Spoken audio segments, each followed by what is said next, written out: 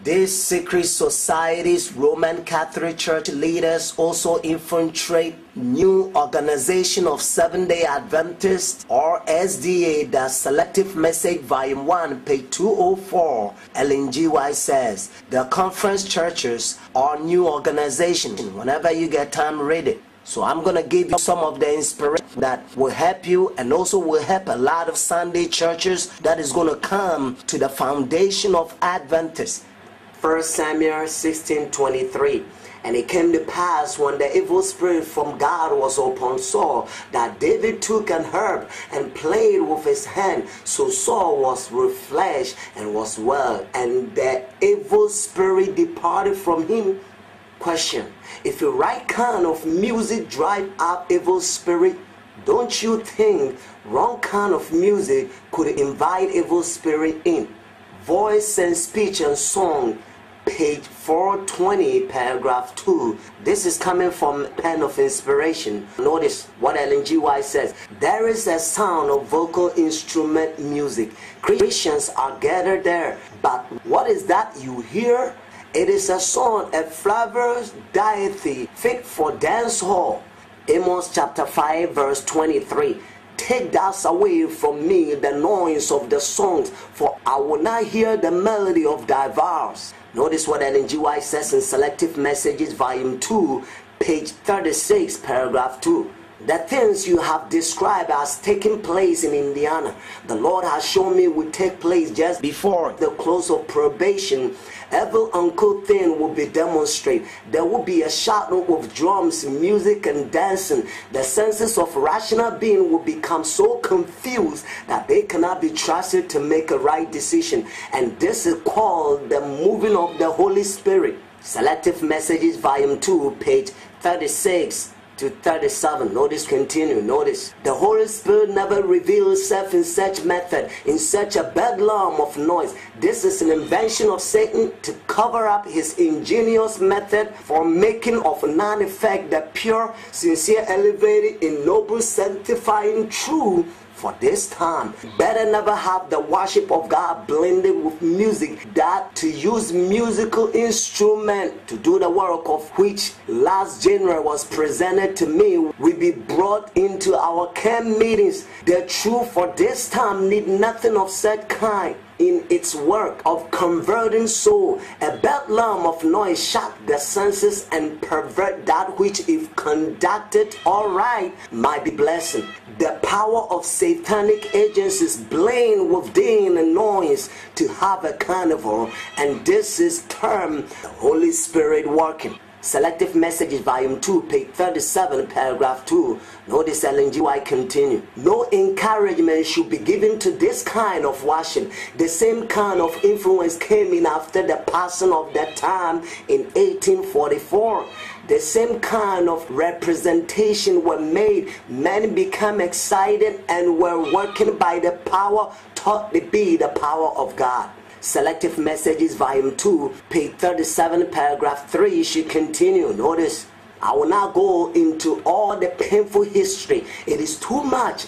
But last January, the Lord showed me that erroneous theories and method will be brought into our camp meetings, and that the history of the past will be repeated. I have greatly distressed. I was instructed to say that at this demonstration, demons in the form of men are present, working with all the ingenuity that Satan can employ to make the truth disgusting to sensible people, that the enemy will try and arrange matters so that the camp meetings, which has been the means of bringing the truth of the third angel's message before the multitude, should be lost their force and influence. Selective Messages Volume 2, page 37 to 38. Notice she's continuing. The Holy Spirit has nothing to do with such a confusion of noise and multitude of sounds as passing before me last January. Satan work and make the din and confusion of such music, which properly conducted will be a praise and glory to God. He makes it effect like the poison stings of the serpent. Selective Messages, Volume 2, page 38, paragraph 1. Notice you continue. Those things which has been in the past will be the future. Satan will make music a snare by the way in such it is conducted. God called upon his people who have the light before the man in the word, in the testimonies to read and consider and to take heed. Clear and definite instruction has been given in order that all may understand. By the itching desire to originate something new, result in strange doctrine, and largely destroys the influence of those who will be a power for good if they hold firm the beginning of their confidence in the truth the Lord has given them. Selective Messages, Volume 3, page 332, paragraph 2. Notice what Ellen G. White says. It is not safe for the Lord's workers to take part in worldly entertainment. Association with worldliness in musical line is looked upon as harmless by some Sabbath keepers, but such ones are on dangerous ground, as Satan seeks to lead man and woman astray, and thus he has gained control of souls so smooth, so pleasurable as the working of the enemy that his vows are not suspected. And many church members become lovers of pleasure more than lovers of God. Question: how many culture music does God's church have? Answer: Testimonies for the Church, Volume 9, page 181, paragraph 1. Notice what Ellen G. White says. We have now 6 pardons to follow, not 5. We have only one, and that is Christ Jesus. If the Italian brethren and French brethren and the Germany brethren try to be like him, they will plant their feet upon the same foundation of truth. The same spirit that dwells in one will dwell in the other. Christ in them, the hope of glory. I warn you, brethren and sisters, not to build up a wall of petition between different nationalities on the country. Seek to break it down wherever it exists. We should endeavor to bring all into the harmony that there's in Jesus, laboring for one object, is the salvation of our fellow man. Let me ask you a question. If Jesus and the apostles didn't play war victory music in the temple of God, how much more people who are living in the time of judgment? Revelation chapter 14 verse 7 says, for the hour of his judgment is come. And we know that according to Revelation chapter 22, the day that Jesus Christ is going to come, he's going to give his reward to everyone according to his work. So the judgment takes place before Jesus Christ come, because you have to pass the test before you receive your reward. And the book of Hebrews says Jesus Christ is our high priest. Let me ask you a question. Did the Old Testament church play war victory music in the time of judgment or atonement or at-one-ment or in the tabernacle or the temple of Jewish people? A lot of people says, well, David danced before the Lord. And also Psalm 149 and Psalm 150, the Bible says noise, voices and shout. Music that was playing in the day of David was the battle victory songs and the battle victory music. If you meet a lot of people on the street that they're making a noise, and you ask the question and says, well, why are you guys making a noise? Does anybody win something here? And they say, well, no, they want us, that's why we're making a noise. Does it make sense? New Testament church or the apostle or Jesus Christ time, nobody danced in the church. They was so reverent, so much so that they didn't make a noise in the churches, because the New Testament church understand the Old Testament that a lot of people don't understand in these last days. They understand that our individual victory didn't come yet. According to Revelation chapter 15 verse 1 to 3, God's church, we're not going to have the mark of the beast at the Sunday law. We're going to have the victory over the beast and his image. So at that time, when Jesus Christ appeared after the 7 last plagues, we're going to sing music and we're going to shout a victory. We're going to go to heaven, but the victory didn't come yet. Why are you shouting if you're not winning yet? Daniel chapter 3 verse 14 to 18. Nebuchadnezzar spake and said unto them, It is true, O Shadrach, Meshach, and Abednego, do not ye serve my gods, not worship the golden image which I have set up?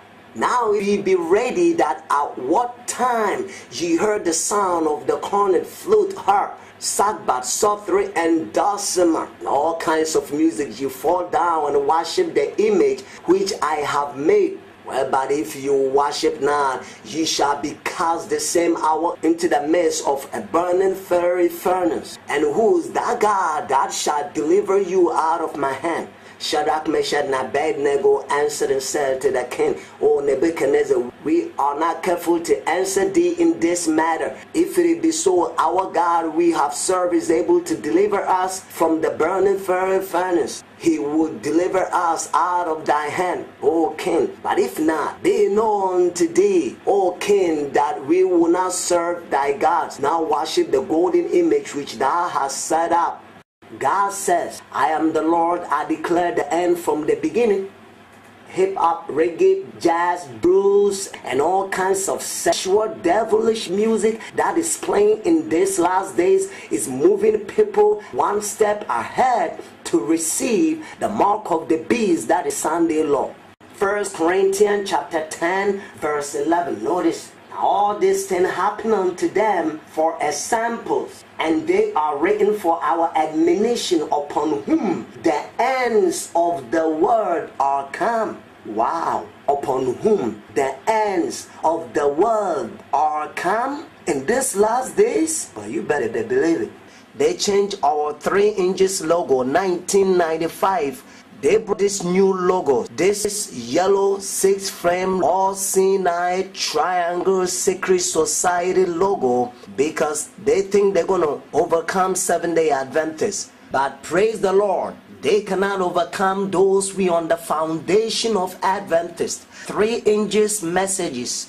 Those will build in the foundation of many generations, that Isaiah 58 verse 12, and also Jeremiah 6, 16 and 17, Habakkuk chapter 2 verse 1 to 4, and Jude 1 verse 3 says, if you visit every Seventh-day Adventist, and if you don't see these 2 big charts that you see on the screen, don't go. Come out fast as possible, because you're not going to see Seventh-day Adventist teachers or pastors. Unfortunately, you're going to see ravening wolves, Roman Catholic Church leaders that are pretend that they're Seventh-day Adventists, and they're going to lead you to hell, because the Bible says if a blind leads blind, they both will fall into a ditch. Notice what Ellen G. White says in Testimonies for the Church, volume 5, page 136, paragraph 2. To stand in defense of true and righteousness when a majority forsake us, to fight a battle of the Lord when champions are few. This will be our great test. At that time we must gather warm from the coldness of others, courage from their cowardice, and loyalty from their treason. The nation will be on the side of the great rebel leader. God says those we're going to protest, or we're going to stand for the truth in these last days. The word of God is clear that we don't have to use harsh or cutting words. Let the word of God do the curtain and rebuking. That's what Ellen G. White, pen of inspiration, says. Hear the word of the Lord, ye that tremble at his word. Your brethren that hate you, that cast you out for my name's sake, says, let the Lord be glorified, but he shall appear to your joy, and they shall be ashamed. Isaiah 66 verse 5. The title of today's study is New Organization versus Foundation of Adventists. Revelation chapter 2 verse 20. Notwithstanding, I have a few things against thee, because thou suffered the woman Jezebel, which called herself a prophetess, to teach and to subdue my servant to commit fornication, to eat things sacrificed unto idols. So now we know that Revelation says, I have a few things against you, because you allow who? Jezebel. And the Jezebel in the last days represent papacy. Notice another quotation. Notice Revelation chapter 2 verse 14. But I have a few things against thee, because thou hast dared them that hold the doctrine of Balaam, who taught Balak to cast a stumbling block before the children of Israel, to eat things sacrificed unto idols, and to commit fornication. Before we talk about the foundation of Adventists, we're going to go through quotations from Spirit of Prophecy and the Bible, or Bible and the Spirit of Prophecy. We're going to find out whether the conference church is the new organization according to the Word of God, or those we stand on the foundation of Adventists. Because I mean, it seems like it's like three groups. Because there are some people that they think they are Seventh-day Adventists. They don't belong to conference, but unfortunately, they're not on the original faith that Ellen G. White says. And that's another group. Our chart, our pioneer chart. We're going to find out the new organization. We're going to find out the one that is going to heaven and the one that is now going to heaven. So let's find out, because we don't want to be deceived. We live in the last days. This is coming from Selective Messages, Volume 1, page 204. This is famous quotation. Notice what Ellen G. White says. The enemy of soul has sought to bring in superstition that a great reformation was to take place among Seventh-day Adventists, and that this reformation will consist in giving up the doctrine we stand as the pillars of our faith and engaging in a process of reorganization. Were this reformation to take place, what will be the result? The principle of truth that God in His wisdom has given to the remnant church will be discarded. Our religion will be changed. The fundamental principle that have sustained the work for the last 50 years will be accounted as error. A new organization will be established. Notice, books of new order will be written. A system of intellectual philosophy will be introduced. The founders of this system will go into the cities and to do a wonderful work. The Sabbath, of course, will be lightly regarded as also the God who created it. Nothing will be allowed to stand in the way of new movement. The leaders, notice, the leaders will teach that virtue is better than vice. But God being removed, they will place their dependence on human power, which without God is worthless. Their foundation will be built on the sand, and storm and tempest will sweep away their structure. So now we know the new organization, the conference churches. And when we talk about conference churches, a lot of people that don't understand, they think, well, we try to attack human being or anything like that. No. Ellen G. White says our conference churches, they're going to go to apostasy, or they're going to take their feet from their own belief. Ellen G. White says in Selective Message, Volume 1, page 204, Ellen G. White says new books will be written. They're going to write a lot of books that is not our faith. It's offshoot. All of them is coming from Rome, Jezebel, or Balaam, so to speak. Instead of them, they come to the foundation of Adventists, just like the Bible and the Spirit of Prophecy says. A lot of them don't want to come to the foundation. They want milk message. Lukewarm, sleeping preachers are preaching to sleeping people. That's what Ellen G. White says. Jeremiah chapter 23, verse 1 to 2. Notice what the Bible says. Woe be unto the pastors that destroy and scatter the sheep of my pasture, says the Lord. Therefore, thus says the Lord God of Israel against the pastors that feed my people. Ye have scattered my flocks and driven them away, and have not visited them. Behold, I will visit upon you the evil of your doing, says the Lord. That's what Jeremiah said. There's a lot of pastors that they pretend like they're feeding Seventh-day Adventist people, the conference churches of Rome in the last days. Babylon, the king of the north. Here, anytime when they go to any churches, take a leadership, and they would take holy things, and they would destroy. They would turn all the holy things, the service of God, or things that belongs to God's service, or for holy use, they would destroy it. So, this is coming from Testimonies for the Church, Volume 5, page 217, paragraph 2. Notice, The church has turned back from following Christ. Her leader in a steady retreating toward Egypt. Yet few are alarmed or astonished at their want of spiritual power, doubt, and even disbelief of the testimony of the Spirit of God is leaving our churches everywhere. Satan would have it us. Ministers who preach self instead of Christ would have it us. Their testimony are unread and unappreciated. God has spoken to you. Light has been shining from His word and from the testimonies, and both has been slighted and disregarded. The result is apparent in the lack of purity and devotion and earnest faith among us. When the testimony is unread, when the God's people come to the last days and they refuse to read the spirit of prophecy, the Bible says in the Proverbs, where there's no vision, the people perish. That's what a lot of Seventh-day Adventists, they perish because they are new organization. Unfortunate, they don't even preach the 3 inches message anymore, and they don't know anything about Habakkuk 2 tables. They don't know what constitutes Seventh-day Adventist. They don't understand. For you to call yourself Seventh-day Adventist and not understand your own belief, that's so sad.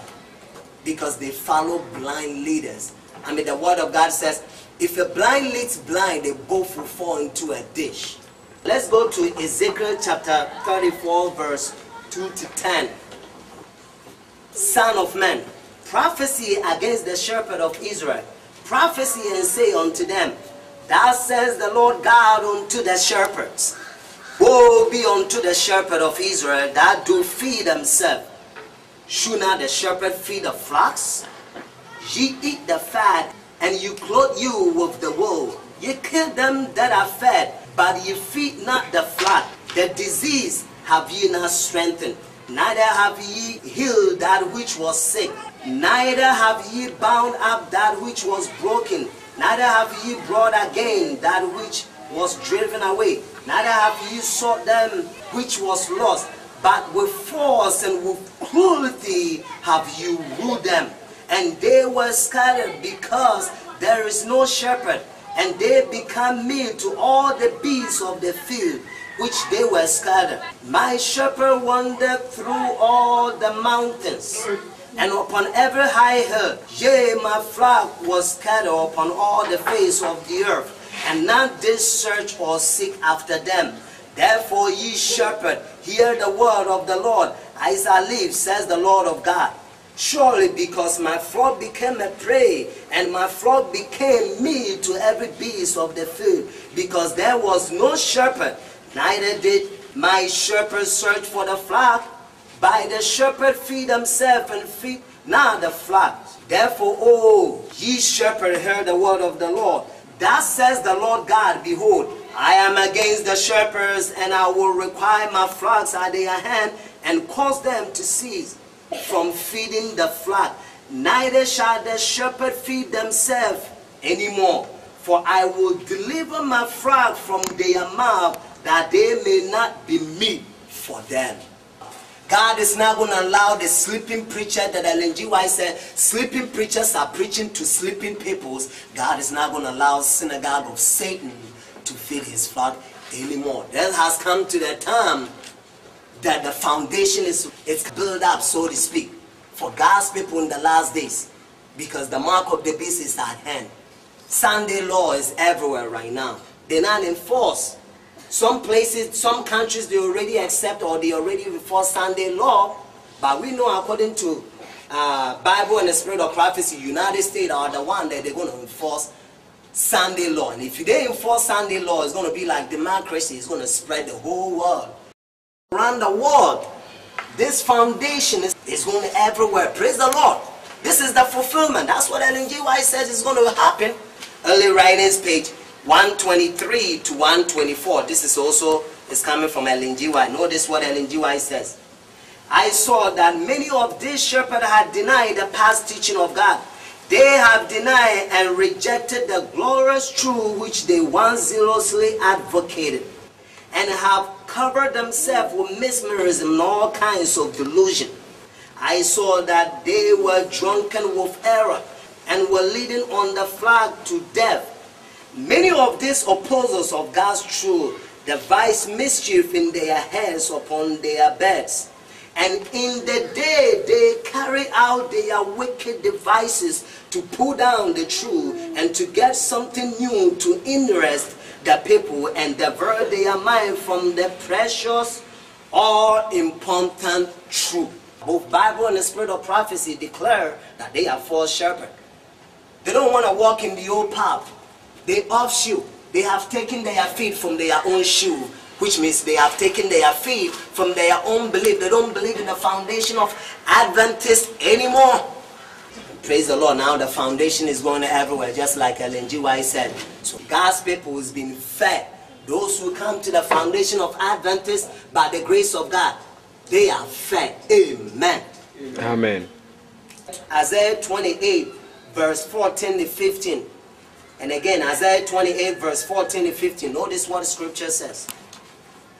Wherefore hear the word of the Lord, ye scornful men that rule these people which is in Jerusalem.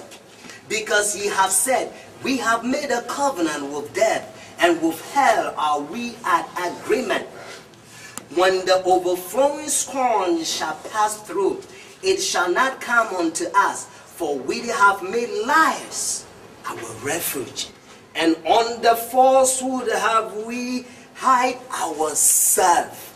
Isn't that what this false shepherd is doing? Unfortunately now, before you graduate from our own school, Seventh-day Adventist school, the conference church and the conference schools, because the Romans has taken leadership right now, and unfortunately because they have taken the leadership, all the doctrine that is coming, even spiritualism. I mean, it's so sad that the spiritualism is living now in the Seventh-day Adventists, the new organization. Now those we on the foundation of Adventists. If you really want to stay out from all the false teachings that the Rome is doing this last day, the best thing for you to do is to come to the foundation of Adventists. Otherwise you're going to be lost. A lot of people, they don't want to come because they love false shepherd so much. The time has come that everybody have to eat the word of God for himself, because you're going to stand for yourself. When the test comes like a Sunday law, Ellen G. White says sometimes you can stand like there's no any other. There's nobody that is living this earth. You're going to be alone. Just like Jeremiah, Ezekiel, Elijah, all of them. So you got to eat the word of God for yourself, because nobody's going to come to the court and defend you. Because Romans are so cruel. And when I talk about Romans, I'm not talking about some of the members that are deceived in the Roman church. When I talk about Romans, I'm talking about the papacy, the leaders that knows that they're doing the evil work, that they're deceiving people and taking the people to hell. These are the people that I'm talking about. Those who know the truth, but they choose to feed themselves. They will study the word of God for themselves, and not to live by the word of God. And not to spread the truth to save, to help others to go to heaven. That's what the Rome is doing right now, them Jesuits. That's why now they're in our conference churches and the conference schools. Everywhere you go, false doctrine. A lot of people don't even know this chart. This is the old chart, the pioneer chart. We're going to read the inspiration. You're going to find out it's the pioneer faith. Many people, they don't believe in our faith no more. Because the Bible said in the last days, itching ears, they want smooth things. Prophesy unto us smooth things. Doctrines that will make us sleep to death and get the mark of the beast, Sunday law that is coming. First, notice what the Bible says, Isaiah chapter 28, verse 18. The story continues. Notice, remember we just read from Isaiah 28, verse 14 to 15. Now we're going to the same chapter, Isaiah 28, but right now we're going to read from verse 18. Notice, and your covenant with death shall be disnewed, and your agreement with hell shall not stand. When the overflowing scorn shall pass through, then ye shall be trodden down by it. Amen. All this boasting and proud that all the time, those people, those leaders that are false messengers, that are in our conferences that are pushing Rome, the Vatican Roman teachings that are destroying the foundation of Adventists. They don't want our people to know our belief. Sometimes, they will boast and they will say, hey, all the bad things that is coming is not going to fall on us. Be saved. They're deceiving themselves. Jesus Christ said, don't deceive yourself. When the Sunday law comes, you're going to get the Sunday law, the mark of the beast. Because you can't stand. You can't stand alone unless you have the Spirit of God. The conference church, they use Freemason New World Order. They use the 6 frame. You're going to see that it has a 3 frame on this side. It goes like, like a triangle this way. This is what it is. It's like this. Triangle. They have the Bible underneath, try to deceiving people. But this is how it goes. And I'm going to put on the screen. It's a Roman frame. And that's why they have a 6 frame, not the 7. Because Rome worship number 6. Even the cross is upside down. And I'm going to put all of them on the screen for you. They're not using our pioneers chart. And they don't use that 3 inches logo because they don't want to preach the 3 inches message. Ellen G. White says in Testimonies for the Church, Volume 9, we are watchmen in these last days. We are the only church that is warning the whole world. Ellen G. White told us to spread the 3 inches message and now allow anything on this world to observe our attention. And now they know that if our people preach a 3 inches message, they're going to come to the foundation, they're going to know the logo, and they're going to know the 6 frame, the Vatican papacy Roman logo. Everything that we have, they try to remove. That's a new organization. The logo itself will tell you that it's a new organization. The one who created that logo is Roman Jesuits. They try to claim that the logo, the upside down cross that is underneath, they're going to overcome Seventh-day Adventists. They're going to overcome new organization. They don't have our belief anymore because they are offshoot. But praise the Lord. Now those who are on the foundation of Adventists, can you fight against Jesus Christ? The one who lead his people, the make not cry, that is living the loud cry, the 3rd inches message. 144,000 in these last days. So now we're going to talk about the foundation of Adventists. Now we're going to find out the true foundation. The faith which was once and for all was delivered to the saint that the Bible says. Let me give you a little key to understand the Bible so that the devil don't deceive you and make you think that the Bible was written for Jewish or some people and now for you. Notice what Ellen G. White says. Selective Message, Volume 3, page 338. Each of the ancient prophets spoke less for their own time than for ours, so that their prophesying is enforced for us. Now all these things happen unto them for an examples, and they are written for our admonition, upon whom the ends of the world are come. 1 Corinthians chapter 10 verse 11. Not unto themselves, but unto us they did minister the things which are now reported unto you by them that have preached the gospel unto you with the Holy Ghost, sent down from heaven, which things the angels desire to look into. 1 Peter chapter 1 verse 12. Notice this is coming from Isaiah 62 verse 6 to 7. I have set a watchman upon thy wall, O Jerusalem, which shall never hold their peace day or night. Ye that make mention of the Lord, keep no silence, and give him no rest, till he establish and till he make Jerusalem praise in the earth. Amen. So God's watchmen in the last days, those who are on this foundation, those who are building the foundation of many generations, that Isaiah chapter 58 verse 12 says, we're not going to keep silence until God has made Jerusalem praise in the earth. Who is Jerusalem? Spiritual Jewish, spiritual Israelite. Amen. Amen. God is going to use us to feed his people no matter what. You can attack this message. Whenever you see this foundation, this is not a scattering, this is a gathering. According to Isaiah chapter 11, God is gathering his people right now. Many people are coming out from the false doctrine that is blowing, the foolish wind of doctrine that is blowing Adventism.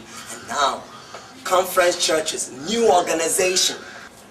This is coming from Manuscript Releases, volume 21, page 437. Notice what Ellen G. White says. All the message given from 1840 and 1844 ought to be made forcible now, for there are many people who have lost their bearings. The message ought to go to all the churches. Amen.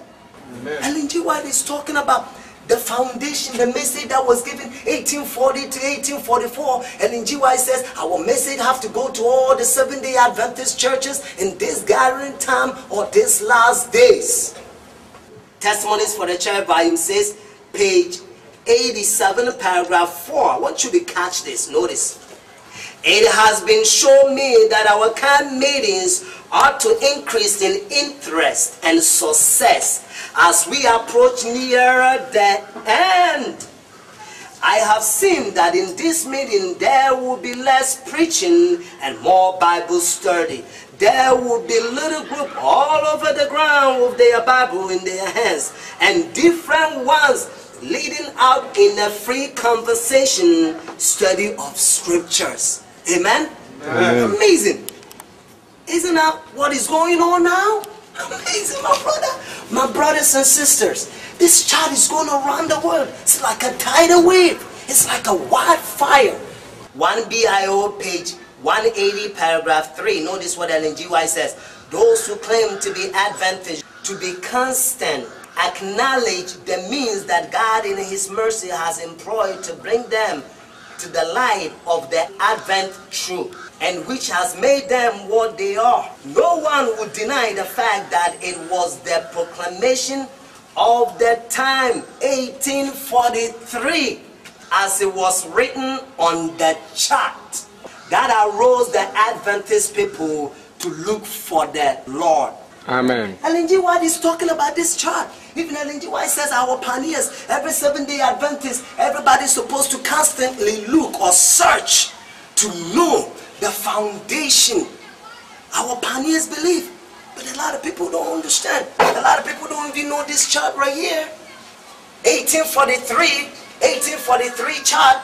Many people don't know 1843 that Ellen G. White says in 1 BIO, page 180, paragraph 3, and even the 1850 chart that was published by Brother Nichols. A lot of people don't know.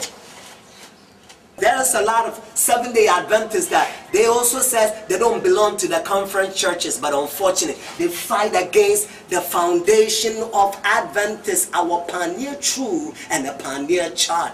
Notice what Ellen G. White said. And some of them, they try to hold 1863, and notice this is coming from Manuscript Releases, volume 5, page 203, paragraph 1. Notice what Ellen G. White says about these charts, special 1850. All of them, Ellen G. White talks about it. Manuscript Releases, volume 5, page 203, paragraph 1. On our return to Brother Nichols, the Lord gave me a vision and showed me that the truth must be made plain upon tables, and it will cause many to decide for the truth by the third angel's message, with the two former be made plain upon tables. I also saw it was necessary for the paper to be published as for the messengers to go. For the messengers need a paper to carry with them containing present truth to put in the hands of those who heard, and then the truth will not fade from the mind, and that the paper will go where the messengers could not go. Other thing I saw which will appear in the paper. Ellen G. White says, laymen will finish the work. Amen. The first English message began 1840, and the second English message 1842, when the Protestants began to close their doors. Sunday churches, when they came to the United States, their forefathers. So the first and second English message is on this chart, 1843 chart or 1843, and then the third English message is on 1850 chart. That's why you see the sanctuary. That's why you see 1844 right here. If you claim that you are Seventh-day Adventist, you better come to the original faith. that Ellen G. White talks about it and the Bible talks about it. Whenever you get time, read Habakkuk chapter 2, verse 1 to 4. Ellen G. White talks about this chart right here.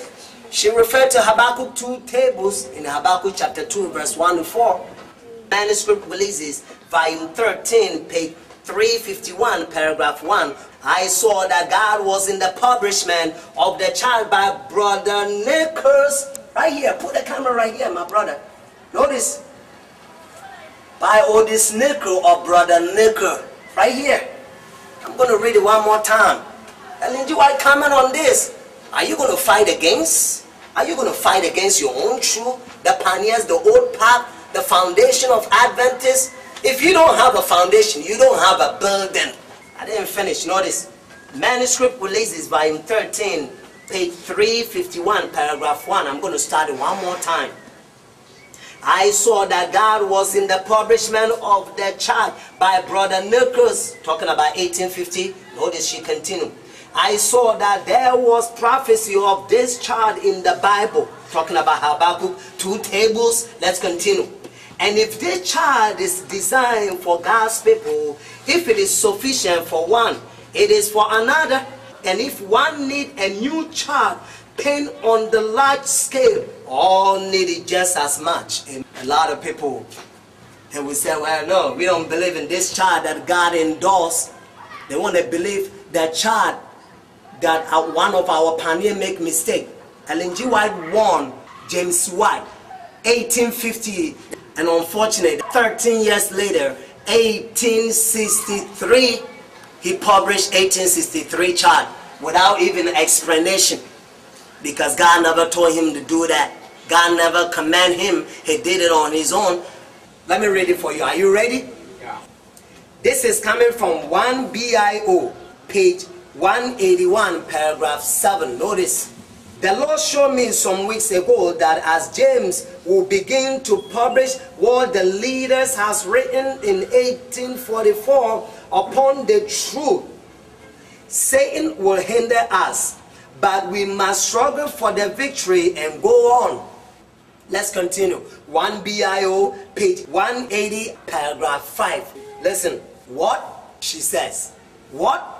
Shall we rejoice in the blessed hope and then turn around and curse the means that heaven has employed to bring us to its light and glory? God forbid it. Such a curse, such a position is not only inconsistent in the extreme, but blasphemous. We believe in James White, amen? Amen. All his writing excellent, praise the Lord. Hallelujah. But just like William Miller, we believe in William Miller, amen? But William Miller make mistake too. Amen. Just like James White, he make mistake. But the Bible or spirit of prophecy cannot be mistaken or cannot make mistake. So it's true, but a human being can make mistake, because Bible or spirit of prophecy is the word of God. Can Jesus Christ make mistake? The champion of truth? Oh, you better believe him. So now let's read Isaiah 62, verse 10 to 12. Go through the gates. Prepare ye the way of the people. Cast up the highway. Gather out the stone. Lift up the standard for the people. Behold, the Lord has proclaimed unto the end of the world. Say you to the daughter of Zion, behold, thy salvation cometh. Behold, his reward is with him, and his work before him. And they shall call them the holy people, the redeemed of the Lord, and thou shalt be called sought out, a city not forsaken. God is telling the watchmen in these last days to go through the gate. You have to enter every Seventh-day Adventist churches, especially the conference churches, and proclaim the foundation of Adventists. Don't be lazy, watchman. The word of God said the watchman will never keep silence until God has made Jerusalem Seventh-day Adventist, spiritual Jewish, praise on the earth. Ezekiel 34, verse 22-30. And again, Ezekiel 34, verse 22 to 30. Therefore will I save my flock, and they shall be no more be a prey. And I will judge between cattle and cattle, and I will set up one shepherd over them, and he shall feed them. even my servant David. Amen. He shall feed them, and he shall be their shepherd. And I, the Lord, will be their God. And my servant David, prince among them. I, the Lord, have spoken it. And I will make it with them a covenant with peace. And I will cause the evil beasts to cease out of the land. And they shall dwell safely in the wilderness, and sleep in the woods. And I will make them and the places round about my hill a blessing. And I will cause the shower to come down in his season. Talking about the latter rain. Continue. Notice. There shall be a shower of blessing. And the tree of the field shall yield her fruit.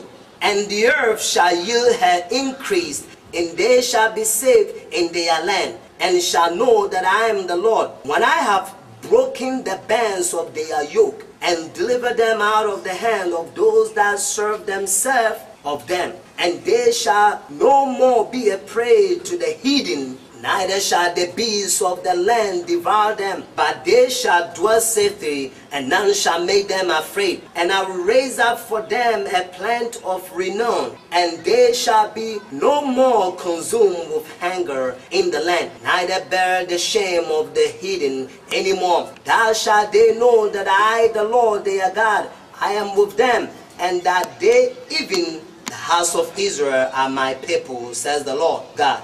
And ye my flock, the flock of my pasture, amen. I am your God, says the Lord. So God already helped us to understand in this chapter, Ezekiel chapter 34, verse 22 to 30, God is going to feed his people. Jesus Christ is not going to come from heaven.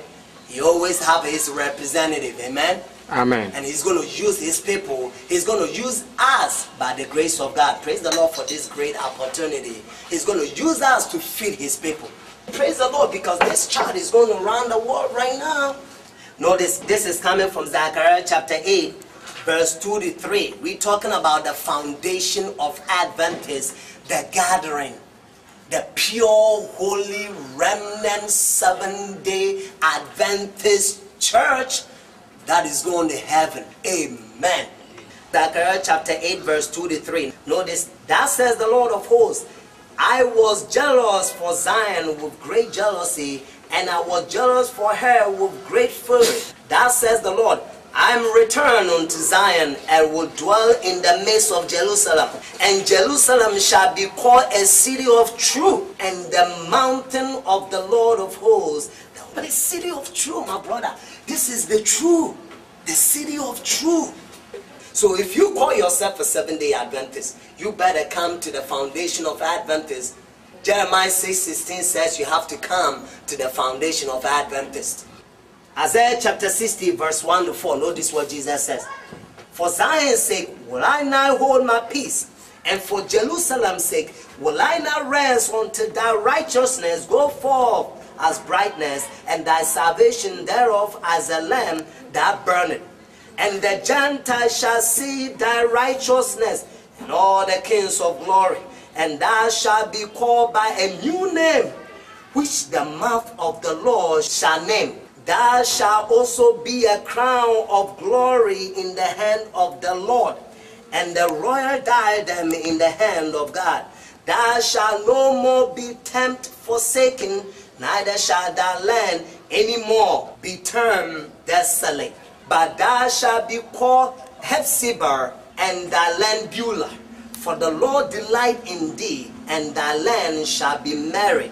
One thing that hurts me the most is some of our 7-day Adventists that they believe that they're not on conference churches, but unfortunately, they've been deceived by papacy too. They've been deceived by Balaam and Jezebel papacy in these last days. Because they see that some of the papacy, they're fighting against this chart, and they are surface readers. That NGY says, surface readers anchor nowhere. They can't dig deep the Bible and search the truth. They lazy Laodicea. Just like their name says, Laodicea, lukewarm. The lazy people. LNGY says, the 7-day Adventists in this last day, we're going to search the Word of God just like William Miller searched.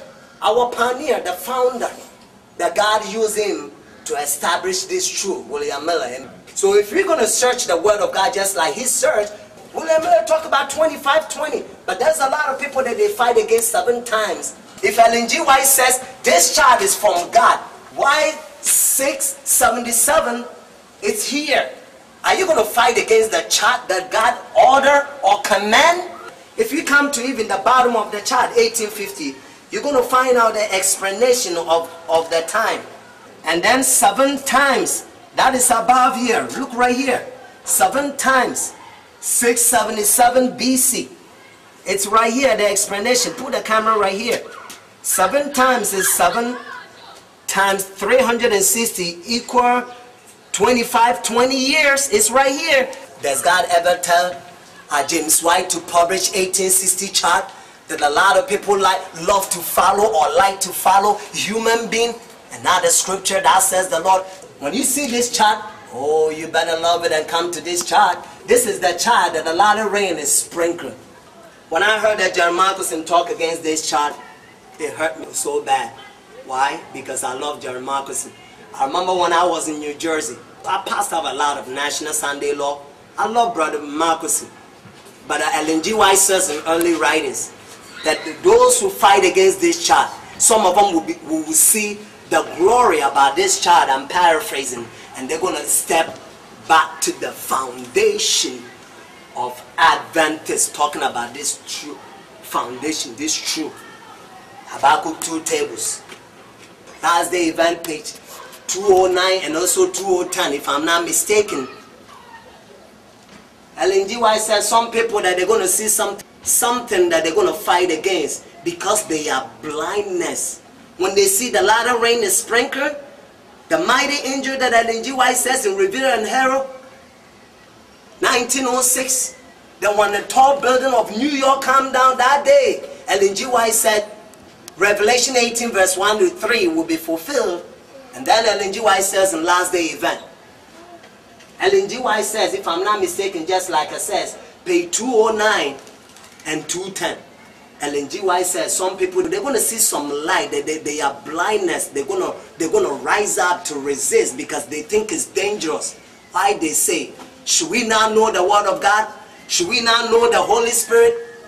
When we have been in the world for so many years, that's what Ellen G. White says. And it hurt me the most. A friend of mine, I never talked to him, but I used to order his National Sunday Law books. And I used to go to Philadelphia and pass them out. I love him, Brother Marcus. But praise the Lord, my brothers and sisters, please.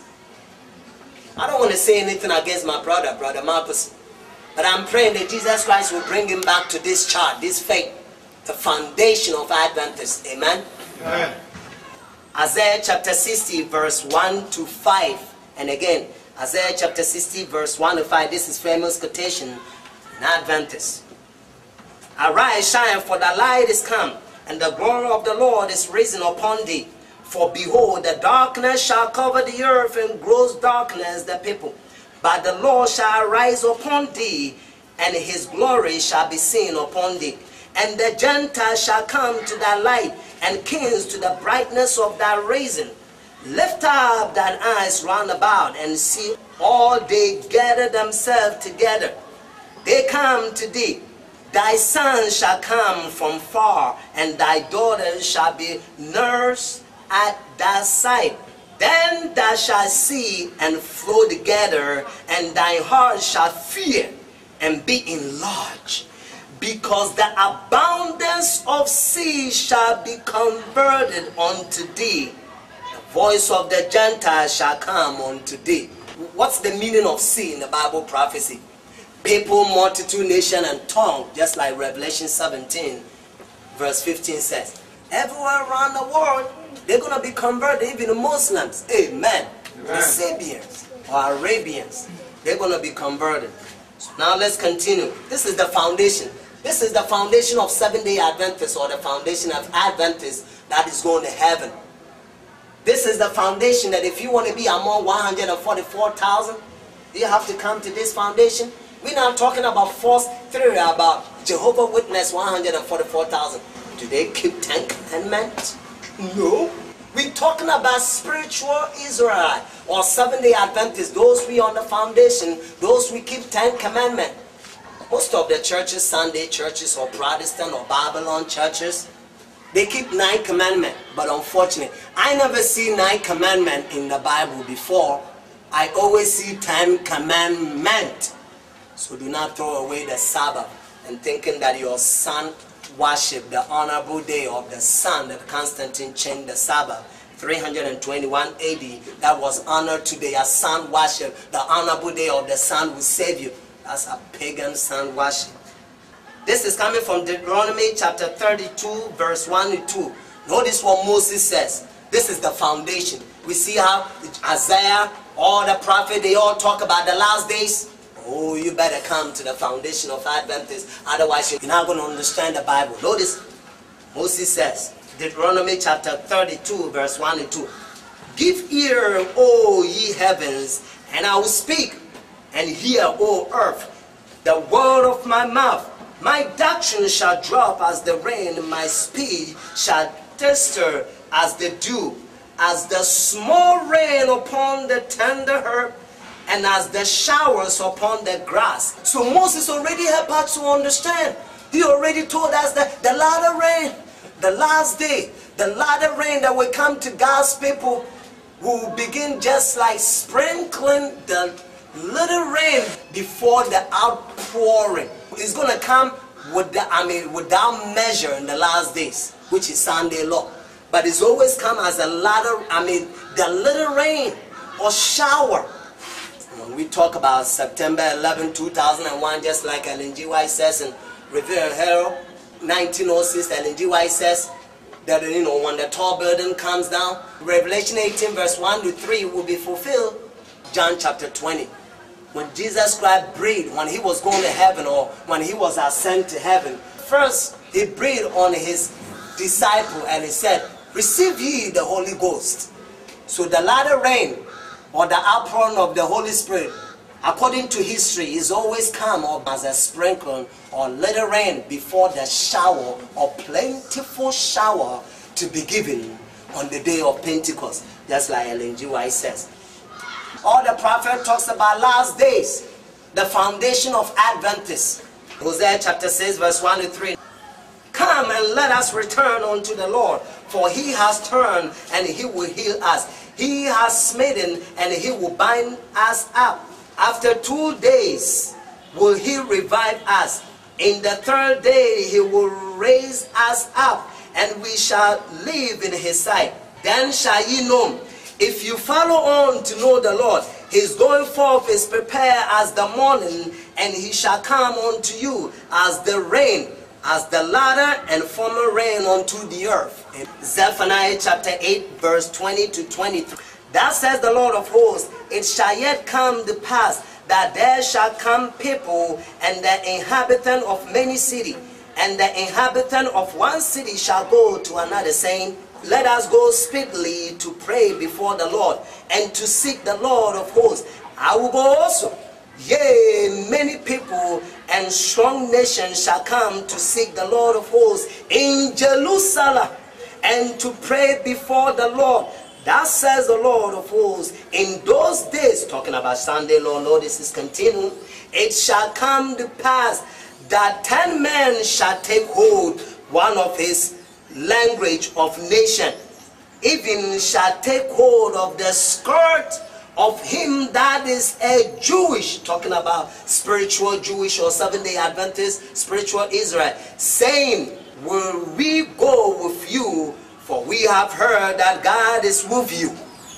Multitude, nation, tongue, and people, including Islam, the children of the East. That is on that day on the chart, the Islam. The first woe, second woe, and the third woe right here. Islam. Even Islam in this last day, they're going to come to us. Because it's going to be based on 2 things. Whether you're going to receive the mark of the beast, that is sun worship, or SUN-day, or SUN-day, sun day. Even the Spirit will tell you that it's a sun worship day, so to speak. Or you're going to come to the foundation of Adventists. This is the foundation, the Bible, the whole Bible, all the prophet, they talk about this foundation. You better come to this foundation if you call yourself Seventh-day Adventist. If not, there's only one thing left. You're going to receive the mark of the beast. Every book of the Bible, they all talk about last days. They all talk about Seventh-day Adventists, the foundation of Adventists in these last days, the glorious truth. But unfortunately, many Seventh-day Adventists been hypnotized, hypnosis by Jesuits. Not from the Seventh-day Adventists, but from Rome that they infiltrate our churches. Many of them been hypnotized by them. Zephaniah chapter 3 verse 19 to 20. Zephaniah chapter 3 verse 19 to 20. Notice what the word of God says. Behold, at that time, talking about Sunday law, one more time I'm going to read it. When it says at that time, it's talking about Sunday law. So let me read it one more time. Zephaniah chapter 3 verse 19 to 20. Behold, at that time I will undo all that afflict thee, and I will save her that hurteth, and gather her that was driven out, and I will get them praise and fame in every land where they have been put to shame. At that time will I bring you again, even in the time that I gather you, for I will make you a name and a praise among all people of the earth, when I turn back your captivity before your eyes, says the Lord. The glorious truth. But unfortunately, sleeping preachers are preaching to sleeping people, or Laodicea lazy people. They don't like to search the word of God. They're not on the foundation. Isaiah chapter 45 verse 14 and 15. Notice, that says the Lord, the labor of Egypt and merchandise of Ethiopia and of the Sabians, men of stature shall come over unto thee, and they shall be thine. They shall come after thee in chains. They shall come over, and they shall fall down unto thee. They shall make supplication unto thee, saying, surely God is in thee, and there is none else. There is no God. Verily thou art a God, thou hidden thyself, O God of Israel, thy Savior. Wow! All the prophet. Amazing. You see, that's what the foundation of Adventists is all about. Just like God gave 10 commandments to little Israel, God has given us also the same 10 commandments, but more light. He has given us the 2 tables, Habakkuk 2 tables, just like the 10 commandments also is called 2 tables. Wow. Jeremiah 30 verse 7 to 10. Notice what Jeremiah said. Alas, for that day is great, so that none is like it. It is even the time of Jacob's trouble, but he shall be saved out of it. For it shall come to pass in that day, talking about Sunday law, we continue, says the Lord of hosts, that I will break his yoke, talking about papacy, the king of the north. That's a false king of the north. From off thy neck. Now I already explained it to you. I'm going to start one more time so that you can understand without explanation. Amen? Jeremiah 30 verse 7 to 10. When we go through that time of trouble, notice Jeremiah says, alas, for that day is great, so that none is like it. It's even the time of Jacob's trouble, but he shall be saved out of it. For it shall come to pass in that day, says the Lord of hosts, that I will break his yoke from off thy neck, and I will bars thy bound, and strangers shall no more serve themselves of him, but they shall serve the Lord their God, and David their king, whom I will raise up unto them. Therefore fear thou not, O my servant Jacob, says the Lord, neither be dismayed, O Israel. For lo, I will save thee from afar, and thy seed from the land of their captivity, and Jacob shall return, and shall be in rest, and be quiet, and none shall make him afraid. All the prophet talks about spiritual Israel, or Seventh-day Adventists in these last days. Joel chapter 3 verse 16 to 21. The Lord also shall roar out of Zion and order his voice from Jerusalem, and the heavens and the earth shall shake. But the Lord will be the hope of his people, and the strength of the children of Israel. So shall ye know that I am the Lord your God, dwelling in Zion, my holy mountain. Then shall Jerusalem be holy, and there shall no strangers pass through her anymore. And it shall come to pass in that day that the mountains shall drop down new wine, and the hills shall flow with milk, and all the rivers of Judah shall flow with waters, and the fountain shall come forth of the house of the Lord, and shall water the valley of Shittim. Egypt shall be desolation, and Edom shall be a desolate witness for the voices against the children of Judah, because they have shed innocent blood in their land. But Judah shall dwell forever, and Jerusalem from generation to generation. For I will cleanse their blood that I have not cleansed, for the Lord dwells in Zion. Amen. Amen. God is going to cleanse our sinful blood in these last days. When he poured the latter rain on us at the Sunday law, he's going to cleanse our spiritual blood. Do you think those we on the chart, the foundation of Adventists, do you think this is going to heaven? This is coming from Isaiah 45 verse 17. This is the last quote. This foundation is going to heaven. Notice. But Israel shall be saved in the Lord with everlasting salvation. Ye shall not be ashamed, nor confounded, what without end. Amen. Let me ask you a question. What is what without end? What without end is heavenly Jerusalem without end. That heavenly Jerusalem will never end. So this is going to heaven. So if it's going to heaven, just like the word of God said, why you don't want to come to this?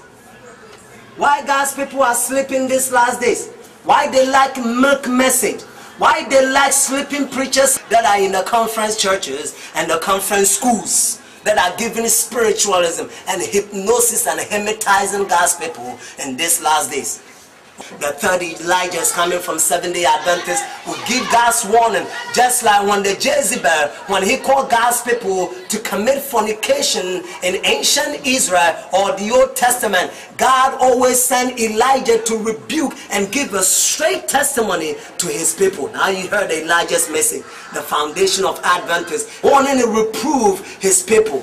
Jesus Christ's hand is leading the Adventist movement. He's the one who led Adventist movement, the Made Not Cry, and he's the one who's leading this foundation. His hand is controlling this foundation with the early writers. Jesus Christ is leading his people to Jerusalem.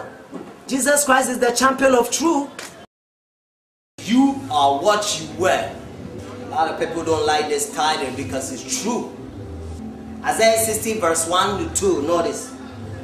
Arise and shine, for the light is come, and the glory of the Lord is risen upon thee. For behold, the darkness shall cover the earth, and gross darkness the people. But the Lord shall rise upon thee, and his glory shall be seen upon thee. This is talking about Zion. It's talking about us. So God says, arise and shine, but the darkness shall cover the earth, and gross darkness the people. The daughter of Babylon, Isaiah 47 says, they're going to uncover their ties. Means they're going to expose their ties. Prostitution dresses. Satan is using many men and women to promote sexual immoralities. Many dress like prostitute. Even to church. All these Babylon churches. And unfortunately, sometimes when you visit conference churches, because Rome has been infiltrated. Long nails, eyelashes, artificial hair, painting of faces like a Jezebel in Kings. Jezebel, she painted her face because Jezebel was trying to get Jehu. Prostitution. And now a lot of people dress all this sexual immorality, satanic Babylon dresses, and hip-hop dress style. They take it to conference churches. When you go to the beach, oh God forbid, you better not go to the beach or visit beach. This modern Babylon time, if you go to the beach, man, you're going to sin a lot. Half naked, almost naked men and women. As a child of God, you have to dress unique. Not like Babylon, not like pagan dress, demonic dresses. Some of the women, even the guys and women, not only women, some of the guys, they try to show their body. You know, underwear, and they try to prove to the world that they have a muscles. How are you going to uncover your tithe? Unless you demonic possess. Why? Because Revelation chapter 18 says, Babylon is fallen and it is fallen, and it's become the habitation of devils and the hole of every foul spirit and the cage of every unclean and hateful birds. God doesn't want us to dress like a pagans. God doesn't want us to dress like Babylonians. God doesn't want us to dress like worldly people. God doesn't want us to dress like a prostitute and half-naked men and women and almost naked. God doesn't want it. Your body is the temple of what? Chicken? No, praise the Lord. Your body is the temple of Holy Spirit. Your body is not the temple of demons. And if you don't put the dress reform right, Jesus Christ said, the word that I speak will judge him at the last days. All this gay and lesbians, all the president, some of them even says, they tell some of the countries, they say, well, if you don't accept, gay and lesbian, we're not going to support you. We're not going to help you. All the president, they all want. Rome are pushing this thing, but smoke screen, they pretend like they talk against. By peace, the word of God says in Daniel chapter 8, it shall destroy many. All this Babylonian government, they're the one they push all this pagan, satanic, half-naked, prostitution, dress, all them famous. And all these functions that they push in the world. Rome are pushing all these things because they want everybody to become like them. Because if you're in darkness, you can protest against them. All this darkness. Ellen G. White says, if you want to know all the cruelty, or if you want to know all the bad history, we only have to look to the Rome, the great controversy. Rome has done more than every empire. Isaiah 28, verse 14 to 15. Isaiah says they have made covenant with death. And they have made agreement with hell. Then Jesus Christ continues, Isaiah chapter 28, verse 18. Jesus Christ says, your agreement with hell and death shall not stand.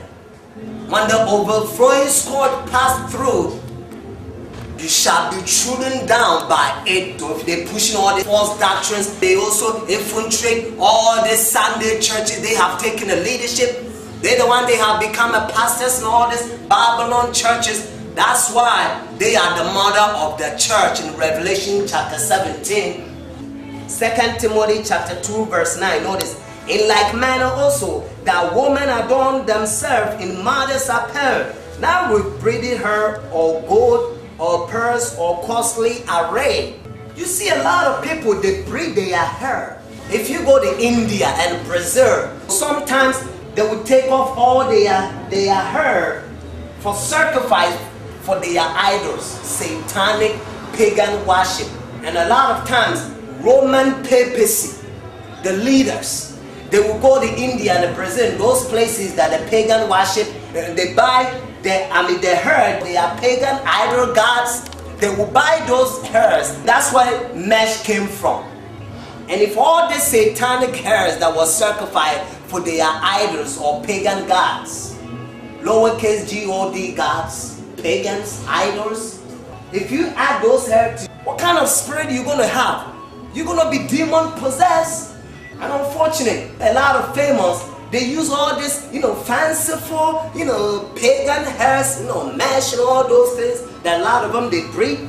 Bible talks about, Bible said we don't have to breed our hair. So if you have all this prostitute, pagan, satanic, half-naked, almost naked men and women, Babylon dress, you're going to be doomed. You're not going to have the seal of God. This is coming from Evangelism, page 268, paragraph 2. Notice, one of the points upon which those newly come to the faith will need instruction is the subject of dress. Let a new convert be faithful dealt with. Are they in vain in dress? Do they cherish pride of heart? The idolatry of dress is the mother disease. It must not be taken over to the new life. In most cases, submission to the gospel requirement would demand decided change in the dress. Amen. That's what Ellen G. White says. This is coming from Selective Messages, Volume 3, page 242, paragraph 1. Notice, the dress and its arrangement upon the person is the general found to be the index of the man or the woman. Notice, this is coming from Selective Message, Volume 3, page 242, paragraph 2. Notice, we judge a person's character by the style of the dress worn. A modest, godly woman will dress modestly. A refined taste, a cultivated mind will be revealed in the choice of appropriate attire. The one who is simple and unpretending in her dress and in her manners shows that she understands the true woman is characterized by the moral worth. How charming, how interesting is simplicity in dress, which in comeliness can be compared with the flowers of the field. Testimonies for the Church, Volume 1, page 521, paragraph 2. As I travel from place to place, I found that the Reformed dress is not rightly represented, and I'm more to feel that something more definitely should be said, that there may be uniform action in this matter. This style of dress is unpopular, and for this reason, neatness and taste should be exercised by those who adopt it. I have spoken once upon this point, yet some fail to follow the advice given. There should be uniformity as to the length of the reformed dress among Sabbath keepers. Those who make themselves peculiar by adopting this dress should not think for a moment that is unnecessary to show order, taste, and neatness. It is a great injury to the dress reform to have person introduced into community a style which in every particular need reforming before it can rightly represent the reformed dress. Wait, sister, till you can put the dress on right. She says we have to exercise taste because the dress reform is unpopular. The world don't like dress reform. Do you know what the world like? The word Babylonian pagan prostitution, half naked or almost naked, cut up short top dress and underwear and all these pagan Babylonian dresses. So if we're going to put the dress reform on, the word of God, and in GY say we have to make it clean. We have to exercise taste, neatness, but it has to be dress reform. Testimonies for the Church, Volume 1, page 521, paragraph 1. Notice what Ellen G. White says. In answer to the letters of inquiry from many sisters relating to the proper length of the reformed dress, I will say that in our part of the state of Michigan, we have adopted the uniform length of about 9 inches from the floor. From the floor. This is coming from 1 Peter chapter 3, verse 3 to 4. And again, 1 Peter chapter 3, verse 3 to 4. Whose adorning? Let it not be that outwardly adorning of plaiting the hair and of wearing of gold. God don't want all of them. Gold bracelets and all this jewelry. He don't want. He continued. Or of putting on of apparel. But let it be the hidden man of the heart, in that which is not corruptible, even the ornament of the meek and quiet spirit, which is in the sight of God of great price. Amen. Amen. Meek and quiet spirit. That's what Jesus Christ wants, whether you man or woman.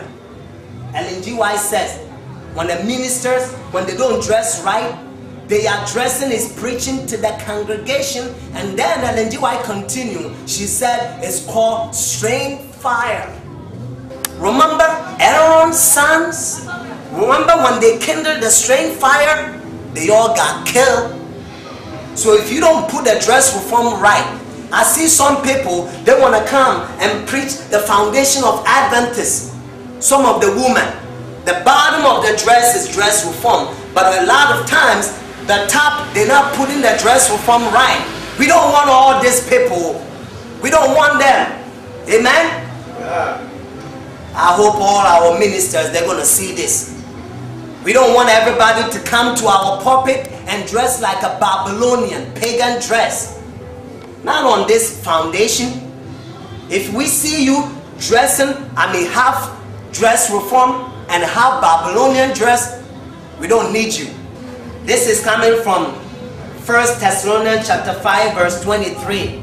Notice 1 Thessalonians chapter 5 verse 23. And the very God of peace sanctify you wholly.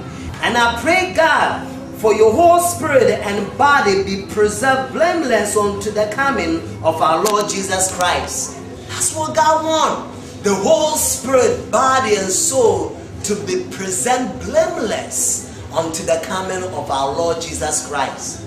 This is coming from Evangelism page. Self-denying in dress is the part of our Christian duty.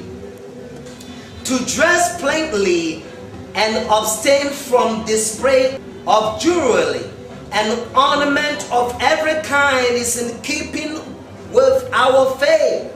Are we of the number who see the folly of worldlings in indulging in extravagant in dress as well as in the love of amusement?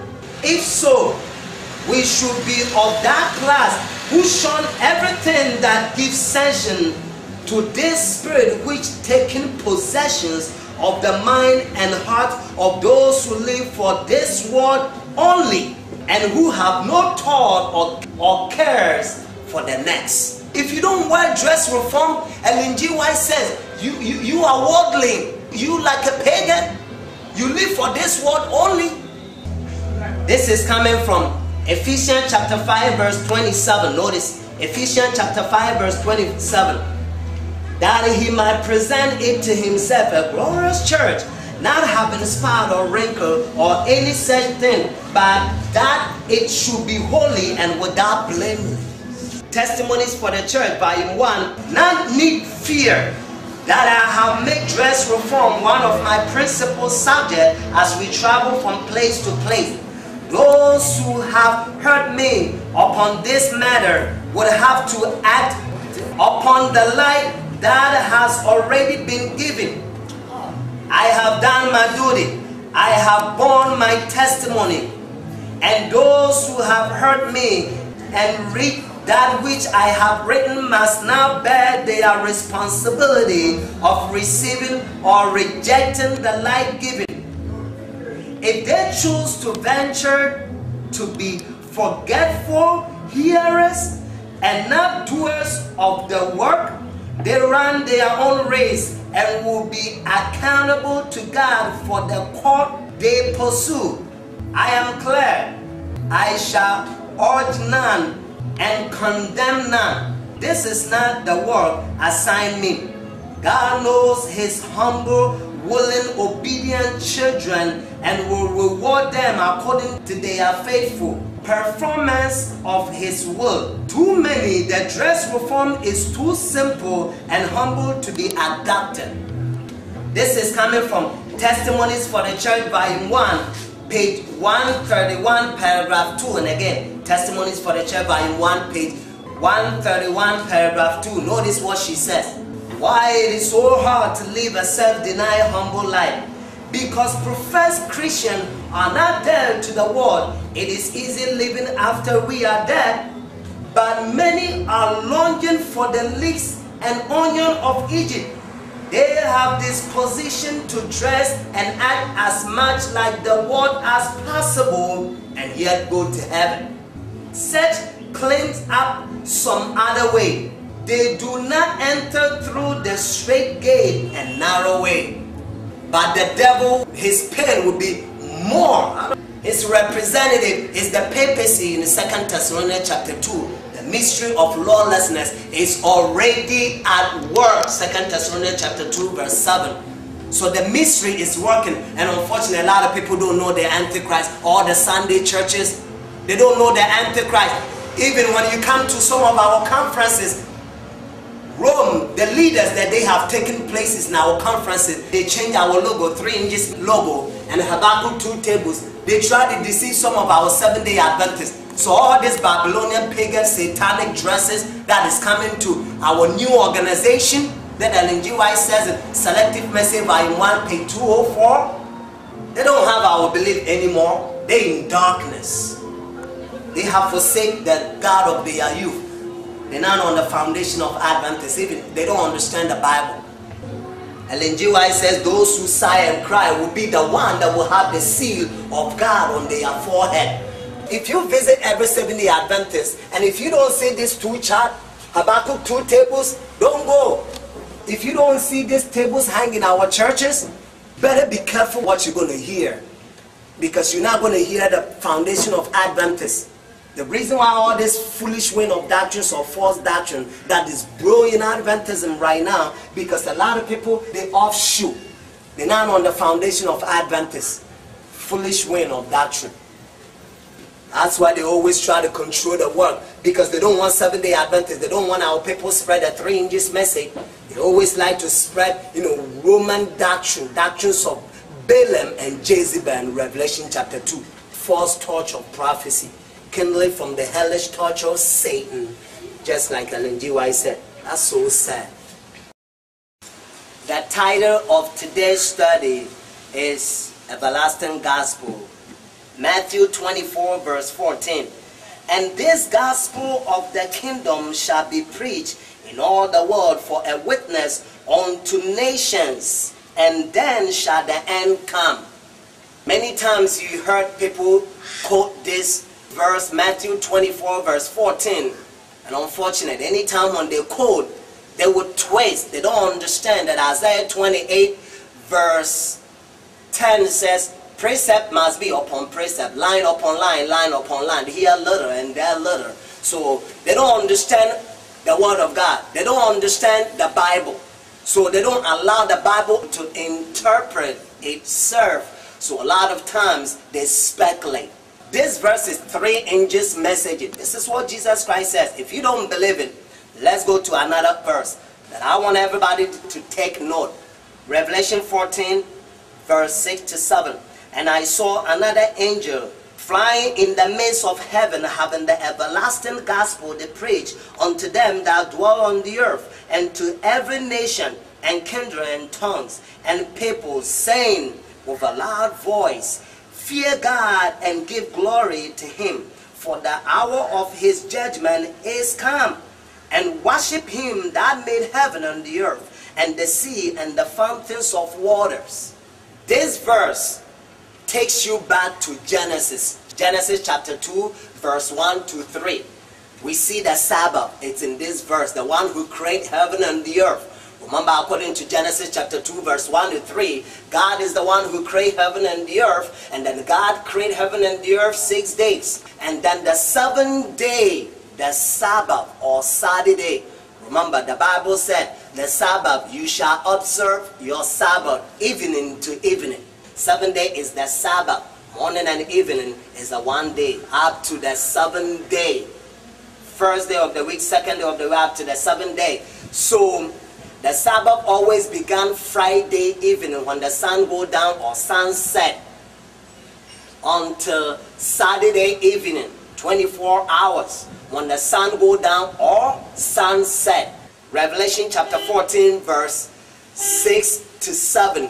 This angel, we're going to find out that they are not the angels that are flying in the midst of heaven. Sometimes when the Bible talks about angels, Sometimes we represent angels or messengers. Because one of the characteristics of angels is messengers. So this angel says, fear God and give glory to him. The hour of his judgment is come. Wow. There's only one church that are preaching that the hour of his judgment is come. According to Revelation chapter 22, the Bible said Jesus Christ has his reward in his hand to give to every man according to his work. Judgment takes place before the reward. Amen? Amen. Because if you don't pass the test, how are you going to get your reward? There's two kinds of judgment. Now the judgment is going on right now. And according to biblical history, 1844, the judgment began 1844 when Jesus Christ moved from the holy place, heavenly sanctuary, from the holy place to the most holy. So 1844, Jesus Christ went to the most holy according to Daniel chapter 7 verse 13. Whenever you get time, read it. The 7 days is the Sabbath, so it's a part of it. God rested. He set it aside for us. He make it a sign. He sanctified it. He make it holy. He blessed the Sabbath. Wow. Have you ever heard many people says, well, yo, you have your own Sabbath. You can keep it. I can keep my own Sabbath. Brothers and sisters, nobody have his own Sabbath. If you have your own Sabbath, means you can create heaven and the earth. You're not God. So you better go back to the Word of God. Amen? The biblical Sabbath, that's what God wants. God rested. He kept the Sabbath holy. He make it a sign. According to Ezekiel chapter 20 verse 20 and also Ezekiel chapter 20 verse 12, is a sign between you and I. Amen. So that you may know that I am the Lord that sanctify you. So the Sabbath is what Jesus Christ used to sanctify his people, the remnant church in the last days. How are you going to be sanctified if you don't keep the Sabbath? Let's go to John chapter 14. John 14, 15 to 16. Notice. John 14. We're going to come back to Revelation chapter 14. So put your finger on Revelation chapter 14. And now we go to John 14, verse 15 to 16. If you love me, keep my commandment. He didn't stop. Notice, he continued. Verse 16, he says, and I will pray ye the Father, and he will give you another comforter. If you continue to read this comforter, you're going to find out that it's talking about Holy Spirit. So if you don't keep God's commandment, how are you going to get the comforter or the Holy Spirit? You're not going to get it. So all these Babylon Sunday churches and all this Roman Catholicism, all these churches that they constitute Babylon, they said, no, we're not going to keep the Sabbath. Revelation 14 verse 8, notice. And there followed another angel saying, Babylon is fallen and is fallen, that great city, because she made all nations drink of the wine of the wrath of her fornications. According to spirit of prophecy, the wine of her fornication is false doctrines that has made the whole world drunk. Everywhere you go, false doctrines. Because Rome, they are the one that they are pastors in all the Sunday Babylon churches. And unfortunately, sometimes when you come to new organization, that Ellen G. White says in Selective Message, Volume 1, page 204, Ellen G. White says our conference, they are new organization. That's why they don't have our logo. That's why they don't know what constitutes Seventh-day Adventist. That's why they're not on the foundation of Adventist or Adventism.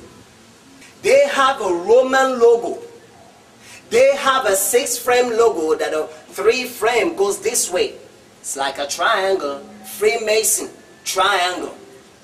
3-frame go this way. Another frame goes this way. It's like this. Frame, 6-frame, and then they have a Bible underneath. Triangle Roman frames is 6. Why it's not 7? Because Rome, they worship number 6. So that's why they have 6 frame, not 7. 7 is perfection number. God always uses. According to Selective Message, Volume 1, page 204, new books will be written. That's what is going on. You go to conference schools and conference churches, all this false doctrine, spiritualism, Roman doctrine that now they're preaching. They don't even know our message anymore. They don't preach a 3 inches message. They don't know anything about Habakkuk 2 tables right here. They don't understand. Now you're going to hear the 3 inches message. Now you're going to find that the 3 inches message is everlasting gospel. You're not going to find 3 inches message only in the Revelation chapter 14. It's everywhere. I'm not going to have time to go through all the Bible, but for the sake of time, I'm going to show you some of the verses. The 2nd inches message in Revelation 14 verse 8 says Babylon is fallen. It's fallen because she have made all nations drunk the wine of her fornications. That's why you see all the nations. Rome has been infiltrated every religion, every system. Their representatives are controlling the world right now. All the president in this world, whether it's Obama, everybody that you're going to name, whether it's in African countries, Europe, America, everywhere, all the presidents, they all go to Rome. They are schoolboys for papacy or Rome or Pope. Pope always tells them what to do. So that's why it says the kings of the earth have committed fornication with her. Now they have another name. They call it president. Whether they are kings or president, it's one word.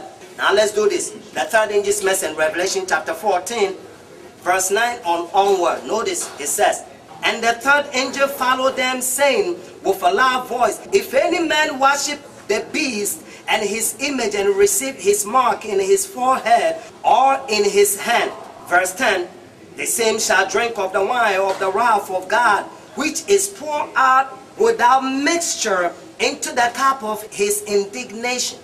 And he shall be tormented with fire and brimstone in the presence of the Lamb. Verse 11, and the smoke of the torment ascended up forever and ever, and they have no rest day nor night, who worship the beast and his image, and whosoever received the mark of his name. This is talking about Sunday law, because Rome, the papacy, they say Sunday is their mark of authority. And all the false churches, the Babylon, they accept the Sunday. That's why they are daughter of Babylon. They even uncover their ties. Fear God and give glory to him. The first in this message in Revelation chapter 14 verse 6 to 7. You better fear God and give glory to him. It's the Sabbath. And also it tells you to cover your skin, wear good clothes, the modesty, reform dress. You better eat right. You better do exercise. You better open your windows. If it's not winter time, you better speak right. You better be holy. Be ye holy, because I'm holy, God says. So the 3rd angel's message says, if anybody receives Sunday law, it's about worship. That's why when you go to Revelation chapter 13 verse 8, notice Revelation 13 is all about worship. Some people think you're going to put mark on your forehead and then they're going to put some mark on your hand. No, your hand represents your work. Your forehead is where you make your decision. That's why when you go to Revelation chapter 13 verse 8, it says, all will worship him whose name are now written in the book of life of the Lamb, slain from the foundation of the earth. It's all about worship in Revelation 13. But when you get down to Revelation 13 verse 11 and 12, it talks about United States, another beast that come out from the earth. Daniel chapter 7 and Revelation 13, all the beasts, they all came out from the water. The water in Revelation 17 verse 15 says, the water represents nation, multitude, tongues, and the peoples, means empire, worldwide, around the world. But United States, another beast that came out from the earth in Revelation chapter 13 verse 11 and 12. This beast is going to cause the whole world to worship Sunday. That the Rome claim that is their mark of authority. So the 3rd angel's message is warning everybody and said, whenever they force Sunday law in your country, do not receive it if you accept it. But when the Sunday law becomes a national law in your country, whenever they force Sunday law, it will become the mark of the beast. If you don't believe the God who sent the ravens to feed Elijah, if you don't believe that God, remember Isaiah 33 verse 16 says, bread shall be given him, his waters shall be sure. And again, Isaiah 33 verse 16 says, bread shall be given him, his water shall be sure. Talking about us, those we're not going to receive the mark of the beast, those we're not going to receive Sunday law. Whenever Sunday law, it's in enforce. And in GY say, if we don't want to receive the Sunday laws, we have to make decision now and say, nay or no, I will not regard the institution of the beast. Means I'm not going to regard Sunday law. I'm not going to accept it. You better make your decision now. This is the third angel's message. The gospel of the kingdom shall be preached in the world. It's a pure gospel. It didn't come from Rome. It came from the kingdom of God. Everlasting gospel. Many people quote Matthew chapter 24 verse 14. They twist it and they preach the wine, false doctrine, wine of Babylon that has made a lot of people drunk. So whenever you talk to them, many people, your message cannot go through. Why? Because they're drunk. Oh, I feel sorry for these people. If you're not drunk, you can understand me. But now you're drunk. Oh, you better put the new wine to the new bottle. Jesus Christ said, if you put the new wine to the old bottle, we'll bust it out. We'll destroy it. Revelation 18 verse 1 to 5, notice. And after these things, I saw another angel come down from heaven, having great power, and the earth was lightened with his glory. And he cried mightily with a strong voice, saying, Babylon the great is fallen, and it is fallen. It's become the habitation of devils, and the hole of every foul spirit, and the cage of every unclean and hateful bird. For all nations have drunk the wine of her fornications, and the kings of the earth have committed fornication with her, and the merchant of the earth has waxed rich through the abundance of her delicacies. Let's continue, verse 4. And I heard another voice from heaven saying, Come out of her, my people, that ye not partaker of her sins, and that ye receive not of her plague. For her sins have reached unto heaven, and God has remembered her iniquity. A lot of people think this message is in the future. Don't let the devil deceive you. According to Testimonies for the Church, volume 9, page 11 to 14.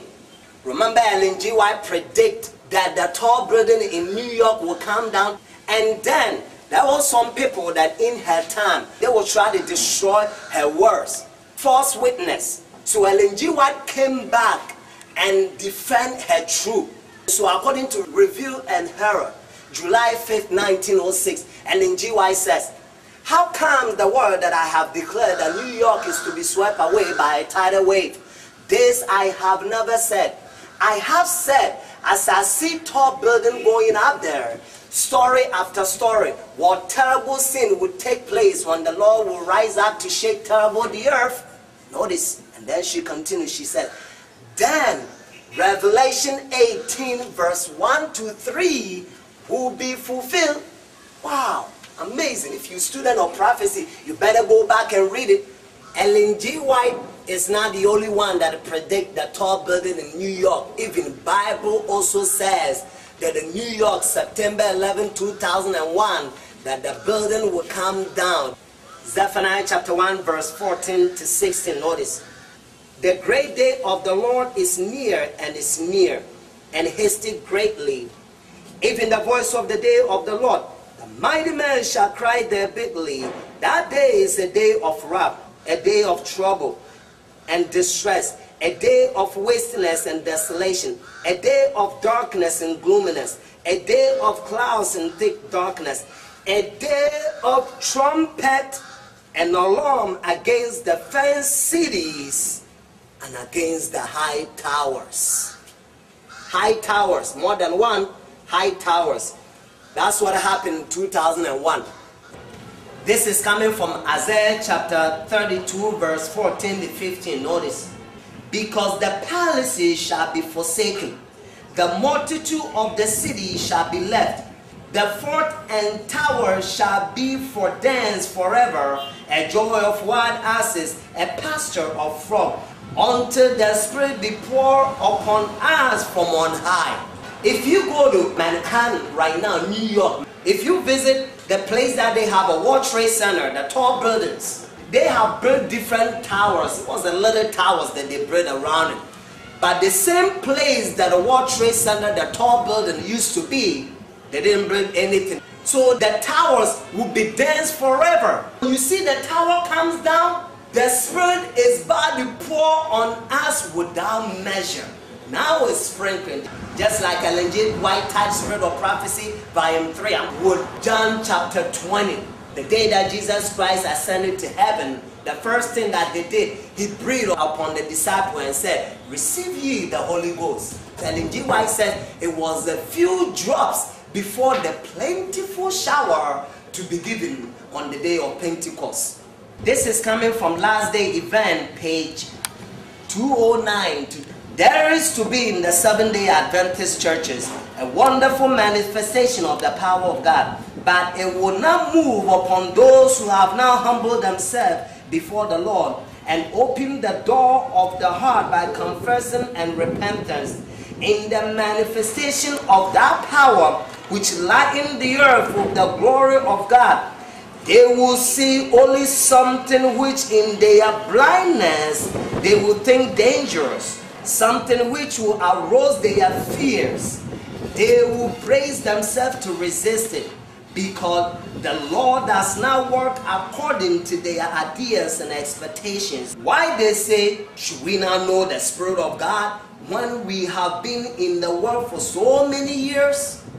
Isaiah chapter 30 verse 25 to 26, notice. And there shall be upon every high mountains and upon every high hill rivers and streams of waters in the day of the great slaughter, when the towers fall. Moreover, the light of the moon shall be as the light of the sun, and the light of the sun shall be sevenfold as the light of the 7 days, in the day that the Lord shall bind up the breach of his people and heal the stroke of their wounds. Amen. Amen. Amen. Wow! 2001, when the breach, this chart began to spread the whole world, that's why God began to heal and bind up the wound and heal his people. Jeremiah 51 verse 6 to 9. Remember, Revelation 18 verse 4 says, come out of her, my people.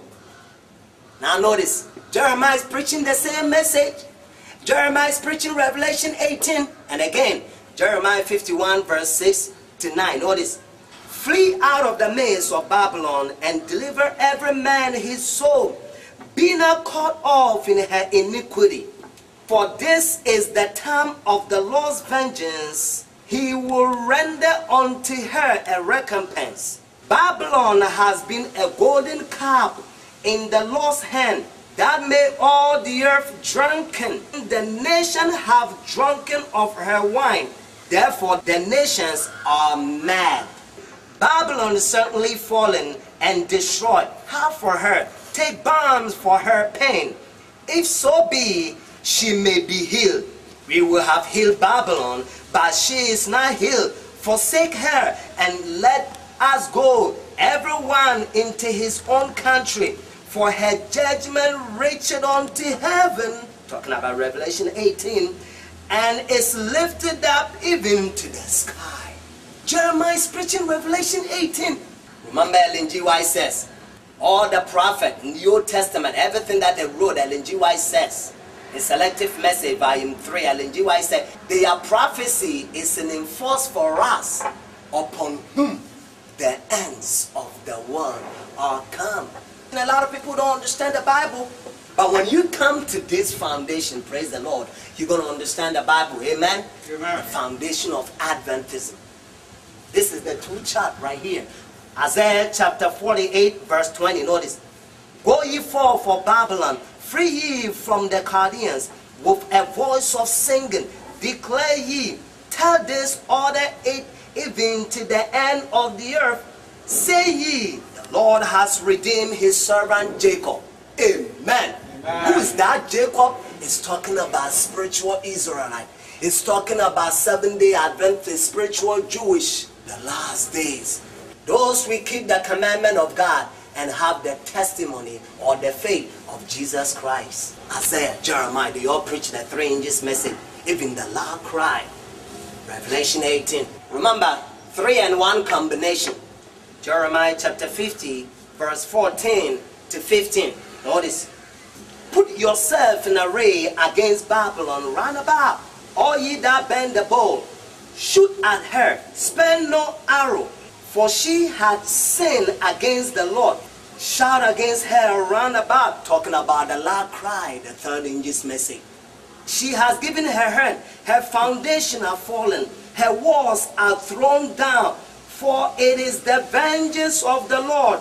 Take vengeance upon her, as she has done, do unto her. Revelation chapter 18. Jeremiah is preaching the same gospel in the last days. Revelation 18, verse 6. Notice. Reward her even as she reward you, and double unto her double according to her works. In the cup which she had filled, fill to her double. That's what Jeremiah chapter 50 verse 14 to 15 says. I want you to catch this. Notice. Revelation 14 verse 6 to 12. You see 3 inches messages. When you go to Revelation 18, you see another angel. So it's a 3 and 1 combination. When God sent a 3 inches message, and when God sent another 3 and 1 combination, then he gives his judgment. Throughout the Bible. But a lot of people don't understand. That's what it's called. Everlasting gospel. Ezekiel chapter 14 verse 21. Notice. For thus says the Lord God, how much more when I send my four-sore judgment upon Jerusalem, the sword and the famine and the noisome beast and the pestilence, to cut off from it man and beast. The judgment will take place first in the house of God and then the world. So four-sore judgment. Amos chapter 1 verse 3. Notice. That says the Lord, for 3 transgression of Damascus, and for 4 I will not turn away the punishment thereof, because they have threshed Gilbert with threshing instrument of iron. Ellen G. White said this message go all the way to Eden. Amos chapter 1 verse 6. Remember we just read verse 3. But now Amos chapter 1 verse 6. Notice. That says the Lord, for 3 transgression of Gaza, and for 4 I will not turn away the punishment thereof, because they carry away captive the whole captivity, to deliver them upon to Edom. I'm not going to finish the whole verse. Amos chapter 1 verse 11. That says the Lord, for 3 transgressions of Edom, and for 4 I will not turn away the punishment thereof. Amos chapter 2 verse 1. Notice, I'm not going to finish the whole verse. Whenever you get time, read through. That says the Lord, for 3 transgressions of Moab, and for 4 I will not turn away the punishment thereof. Let's go down a little bit. Amos chapter 2 verse 4. Notice, that says the Lord, for 3 transgressions of Judah, God's people, and for 4 I will not turn away the punishment thereof. Proclaim the 3 inches message, and let the world know that the Sunday law is the mark of the beast. Don't let anybody deceive you. Ellen G. White said the day they're going to pass Sunday law, Ellen G. White said we're going to go out and preach the Sabbath more fully. United States is going to force Sunday law. Just like democracy. Remember United States, they brought democracy and the whole world received it. If you don't receive it, they're going to take you, they're going to set another president. If you're any president that say, well, you know, I don't believe in democracy. I want to be alone. I want to be single. I want to rule my own country. I don't want Pope to rule me or control me. They're going to pretend that you have a new weapons. They will take you and then they will set another president that will accept democracy so that they can control that president and fulfill New World Order so that they can control the world. This is coming from Early Writings, page 63, paragraph 3. Notice what Spirit of Prophecy Ellen G. White says. A lot of Seventh-day Adventists don't want to read Spirit of Prophecy because Rome has been infiltrated the conference churches. That's why they don't want them to read Spirit of Prophecy, because if they read the Spirit of Prophecy, their eyes will open. Remember Proverbs chapter 29 verse 18. Proverbs says, where there's no vision, the people perish. So if you don't have a vision, Spirit of Prophecy, Ellen G. White says, talking about Revelation 3, Ellen G. White said, the eyesight is the word of God and make conscience smart. Spirit of Prophecy will make you smart, will help you to understand the Bible. If you don't read the Spirit of Prophecy, just like I said, Proverbs 29 verse 18, well, there's no vision, the people perish. So you're going to perish. Don't let any Jesuit or Romanism or Rome deceive you. Read the Spirit of Prophecy. The Spirit of Prophecy will help you to understand the Bible. They don't want you to know, because you're going to be smart. Just like it says, early writings, page 63, paragraph 3. Notice what Ellen G. White says, Spirit of Prophecy. Notice. If the chosen messengers of the Lord will wait for every obstacle to move out of their way, many will never go out to search for their scattered sheep. Satan will present many objections in order to keep them from duty. But they will have to go out by faith, trusted in him who has called them to his work, and he will open the way before them as far as will be for their good and for his glory. Jesus, the great teacher and pardon, has nowhere to lay his head. His life was one of toil and sorrow and suffering. He then gave himself for us. Those who in Christ's stead beseech soul to be reconciled to God, and who hope to reign with Christ in glory, must expect to be partaker of his sufferings here. They that sow in tears shall reap in joy. He that go forth and weeping, bearing precious seed, shall doubtless come again with rejoicing, bringing his sheep with him. Amen. Amen. You better have faith. Why? Let's go to Revelation chapter 14 one more time. Revelation chapter 14 verse 12. Those that keep the commandment of God and have the faith of Jesus.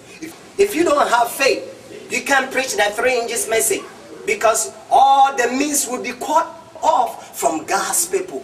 Now the just shall live by faith. But if anyone draw back, my soul shall have no pleasure in him. Matthew 13 verse 44. Notice again, the kingdom of heaven is like unto treasure hid in the field, the which when a man hath found, he hide it, and for joy thereof go and sell all that he has and buy the field. Amen. Okay, you better sell all you have. You better put everything you have on the altar. You better go forth by faith, otherwise you can't stand. Are you lazy? Are you Laodicea? Are you sleeping Seventh-day Adventist? Are you stiff-necked? Are you drunkard, SDA, or Seventh-day Adventist? You better get out right now. The latter rain is sprinting. You better go forth right now and proclaim the 3 inches message and tell the whole world that the day that they're going to fall Sunday will be the mark of the beast. Desire of Ages, page 668, and again, Desire of Ages, page 668, paragraph 1. What Ellen G. White says, the Lord is disappointed when his people place a low estimate upon themselves. He desires his chosen heritage to value themselves according to the price he has placed upon them. God wanted them as he would not have sent his son on such an expensive errand to redeem them. He had a use for them, and he is well pleased when they make the very high estimate upon him, that they may glorify his name. They may expect large things if they have faith in his promises. God will feed us. God will send even the ravens. If possible, he will send his angels to come. They will give us bread. Bread shall be given him. Isaiah 33 verse 16. His waters shall be sure. If you don't have faith, how can you stand? Do you know what's coming? Sunday law, Ellen G. White said, compare the Ephesus church or the apostle time with Protestant. This is going to be worse than all of them combined together. But Jesus Christ says, the time of trouble such as never was. Christian Service, page 239, paragraph 3. Notice what Ellen G. White says. The servant of God must expect every kind of discouragement. They will be tried not only by the anger, contempt, and cruelty of enemies, but by the endurance, inconsistency, lukewarmness, and treasure of their friends and helpers. Even some who seem to desire the work of God to prosper will yet weaken the hands of his servant by hearing, reporting, and have believed the slander, boast, and menaces of their adversaries. Amid great discouragement, Nehemiah made God his trust, and here is our defense. A remembrance of what the Lord has done for us will prove a support in every danger. He that spared not his own son, but delivered him up for us all, how shall he not with him also freely give us all things? If God be of us, who can be against us? However glad of Satan his agent may be laid, God can detect them and bring them not all there. Early Writings, page 49, paragraph 1. Early Writings, page 49, paragraph 1. Notice what Ellen G. White said. As our view poor soul dying for want of the present truth, and some who profess to believe the truth were letting them die, but withholding the necessary means to carry forward the work of God. The sight was too painful, and I begged of the angel to remove from me. I saw that when the cause of God called forth some of their property, like the young man who came to Jesus, Matthew chapter 19, verse 16 to 22, they went away sorrowful, that soon the overflowing scourge will pass over and sweep their possessions all over. And then it will be too late to sacrifice eternally goods and lay up the treasure in heaven. You better spend your money right now to save souls, because your money is going to become a toilet paper pretty soon. Don't be selfish. If you're selfish, you're going to be doomed. That's the angel, and the GY says, cut loose, cut loose. Otherwise, our possessions, our treasure, our money, they're going to come like a mountain. They're going to come and crush us in the last days. You have saved money for the last days. Remember James says it? You don't have faith? You better go out by faith right now, spend your money. Otherwise, Rome is going to eat your money. This is coming from Early Writings, page 50, paragraph 3. Notice, Ellen G. White said, the mighty shaking has commenced and will go on, and all will be shaken out who are not willing to take a bold and unyielding stand for the truth and to sacrifice for God and his cause. The angel said, think ye that any will be compelled to sacrifice? No, no, it must be free will offering. It will take all to buy the field. Sunday law is waiting on your doors. Every country, everywhere you go, they're talking about Sunday law. Even the Pope said, Sunday is the bread for this world, these people in this world. That's what Pope says. The Sunday is the bread. No, it's not the bread. It's the false doctrine come from the bottomless pit of Satan. Don't receive Sunday law. Sunday is the final test for every mankind. This is serious.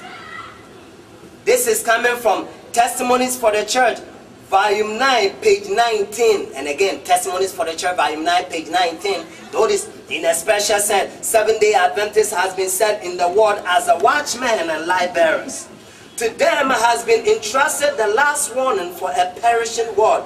On them is shining wonderful light from the word of God. There has been given a work of solemn importance, the proclamation of the first, second, and the third angel's messages. There is no other work of so great importance. They are to allow nothing else observe their attention. This is coming from Selective Messages, volume 2, page 107, paragraph 3. Notice, the message of Revelation 14 proclaims that the hour of his judgment is come, is given in the time of the end, talking about our time, and the angel of Revelation 10 is represented as having one foot on the sea and another, showing that the message will be carried to distant land. Ephesians chapter 5, verse 14 to 16. Ephesians chapter 5, verse 14 to 16. Wherefore he said, awake, that thou sleepest, and arise from the dead, and Christ shall give thee light. See that ye walk circumspectly, not as fools, but as wise, redeeming the time, because the days are evil. You see the Sunday law, and some of the countries, they already signed Sunday law. A lot of countries, they are waiting for United States, because they know that the day United States is going to sign Sunday law, it's going to be like democracy. It's going to spread the whole world. When the book of Daniel are better understood, talking about in the last days, on the gathering time, Isaiah chapter 11, verse 11 and onward. The gathering time, God is gathering his people according to Zephaniah chapter 2. Gather yourself together. Everybody have to come to this foundation. But according to Jeremiah chapter 6, verse 16 to 17, the next 7-day Adventist people, those who in the conference churches and some of the independent churches, they said they're not going to come because they are offshoot. They have forsaken the God of their youth from the beginning. And then Jeremiah says, hearken unto the sound of the trumpet. Jeremiah chapter 6, verse 17. Remember verse 16. Jeremiah 6:16 is telling them to come to the old path. But they said they're not going to come, the foundation of Adventists. And then verse 17, Jeremiah 6:17 said, I also sent a watchman over you, talking about 7-day Adventists, and said, hearken unto the sound of the trumpet. But they said, we will not hearken. What trumpet? The 7th trumpet, the 3rd woe. They don't even understand the trumpet in Bible prophecy. God always uses trumpet to bring down nations. Remember the 7th trumpet blew down Jericho? The sealing and the trumpet goes together. According to William Miller, the 4th trumpet blow down pagan Rome, and the 3 trumpet or the 3 woes will bring down papal Rome. A lot of times when you listen to 3ABN and some of our institutions, that they are not on this foundation, they believe just like Rome believes, Babylon believes. They try to put a trumpet in the future. What you going to do with a trumpet when the work is done? The final trumpet that Paul talks about it, Ellen G. White says the same thing, but Ellen G. White called in the early writings silver trumpet. When the locusts came in Egypt, they destroyed all the field, means destroyed the financial, so to speak. So the locusts brought financial crisis in Egypt. The same thing, Islam, one of the characteristics in Islam, or symbols, so to speak, is locusts.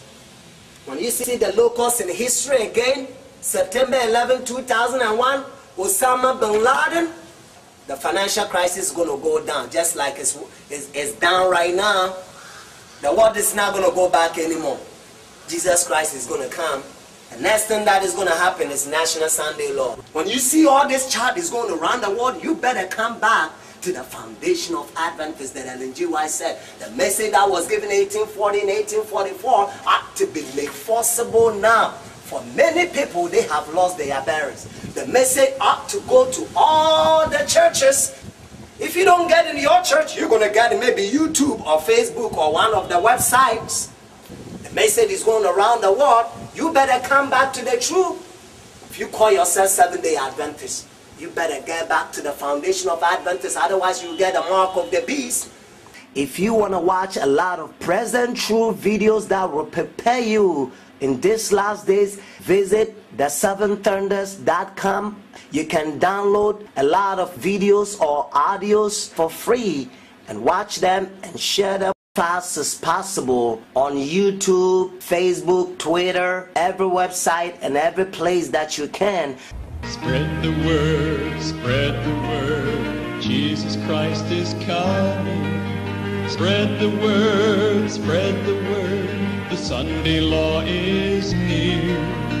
Go and tell the Revelation story as the fire in the wind burning up the field. There's the devil coming as an angel of light, trying to change God's law. The prisons and the mountains will see the sign of God's protecting arm. The face of Jesus. Oh, spread the word, spread the word. Soon probation's closing. Cling to Him, rest in Him. Jesus, Prince of Peace.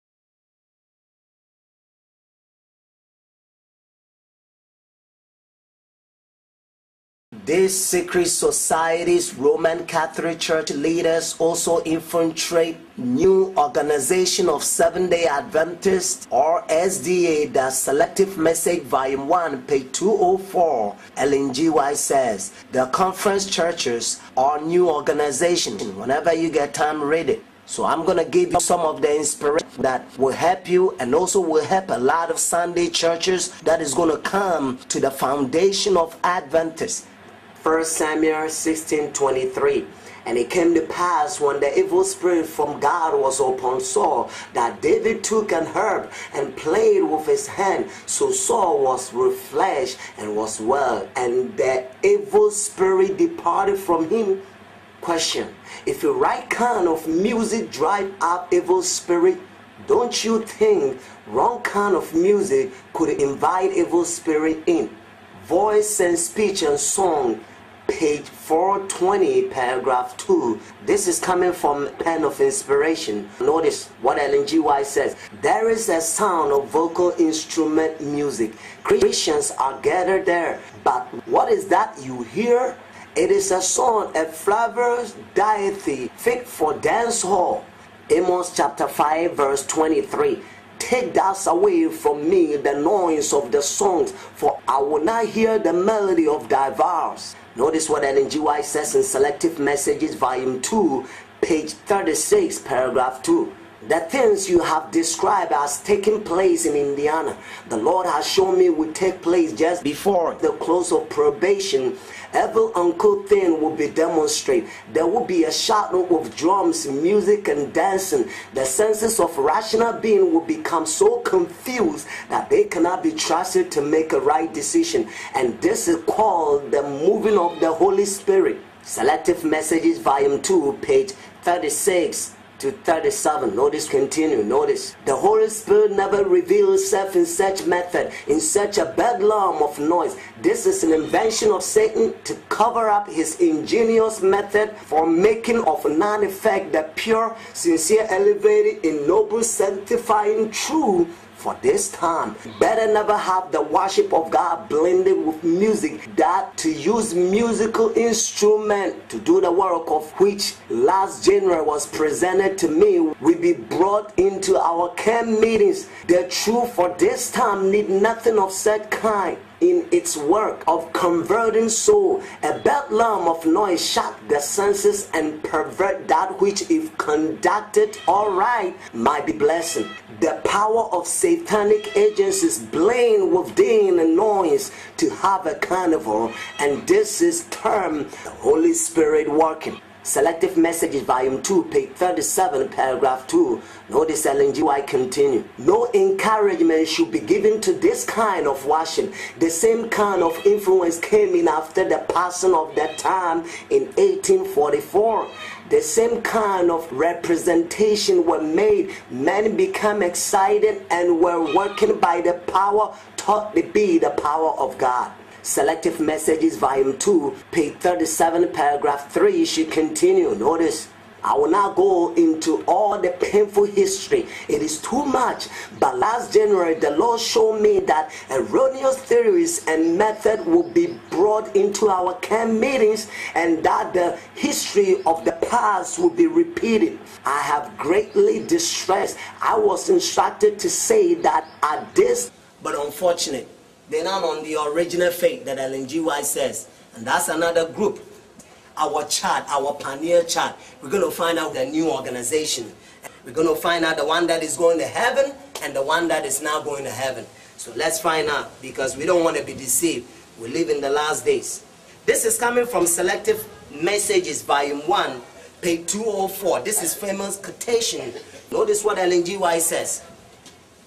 The enemy of soul has sought to bring in superstition that a great reformation was to take place among Seventh-day Adventists, and that this reformation will consist in giving up the doctrine which stand as the pillars of our faith and engaging in a process of reorganization. Were this reformation to take place, what will be the result? The principle of truth that God in His wisdom has given to the remnant church will be discarded. Our religion will be changed. The fundamental principle that have sustained the work for the last 50 years will be accounted as error. A new organization will be established. Notice, books of new order will be written. A system of intellectual philosophy will be introduced. The founders of this system will go into the cities and to do a wonderful work. The Sabbath, of course, will be lightly regarded as also the God who created it. Nothing will be allowed to stand in the way of new movement. The leaders, notice, the leaders will teach that virtue is better than vice. But God being removed, they will place their dependence of human power, which without God is worthless. Their foundation will be built on the sand, and storm and tempest will sweep away their structure. So now we know the new organization, the conference churches. And when we talk about conference churches, a lot of people that don't understand, they think, well, we try to attack human being or anything like that. No.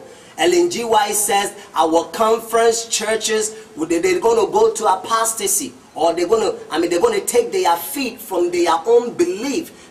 Ellen G. White says in Selective Message, Volume 1, page 204, Ellen G. White says new books will be written. They're going to write a lot of books that is not our faith. It's offshoot. All of them is coming from Rome, Jezebel, or Balaam, so to speak. Instead of them, they come to the foundation of Adventists, just like the Bible and the Spirit of Prophecy says. A lot of them don't want to come to the foundation. They want milk message. Lukewarm, sleeping preachers are preaching to sleeping people. That's what Ellen G. White says. Jeremiah chapter 23, verse 1 to 2. Notice what the Bible says. Woe be unto the pastors that destroy and scatter the sheep of my pasture, says the Lord. Therefore, thus says the Lord God of Israel against the pastors that feed my people. Ye have scattered my flocks and driven them away, and have not visited them. Behold, I will visit upon you the evil of your doing, says the Lord. That's what Jeremiah said. There's a lot of pastors that they pretend like they're feeding Seventh-day Adventist people, the conference churches. But Rome in the last days, Babylon, the king of the north. Here, anytime when they go to any churches, take a leadership, and they would take holy things, and they would destroy. They would turn all the holy things, the service of God, or things that belongs to God's service, or for holy use, they would destroy it.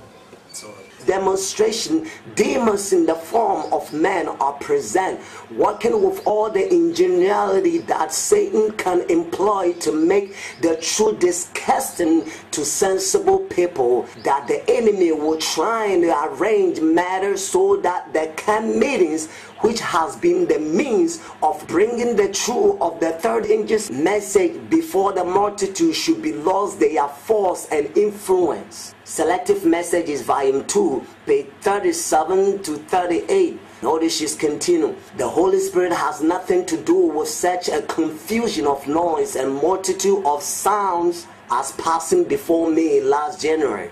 Satan work and make the din and confusion of such music, which properly conducted will be a praise and glory to God.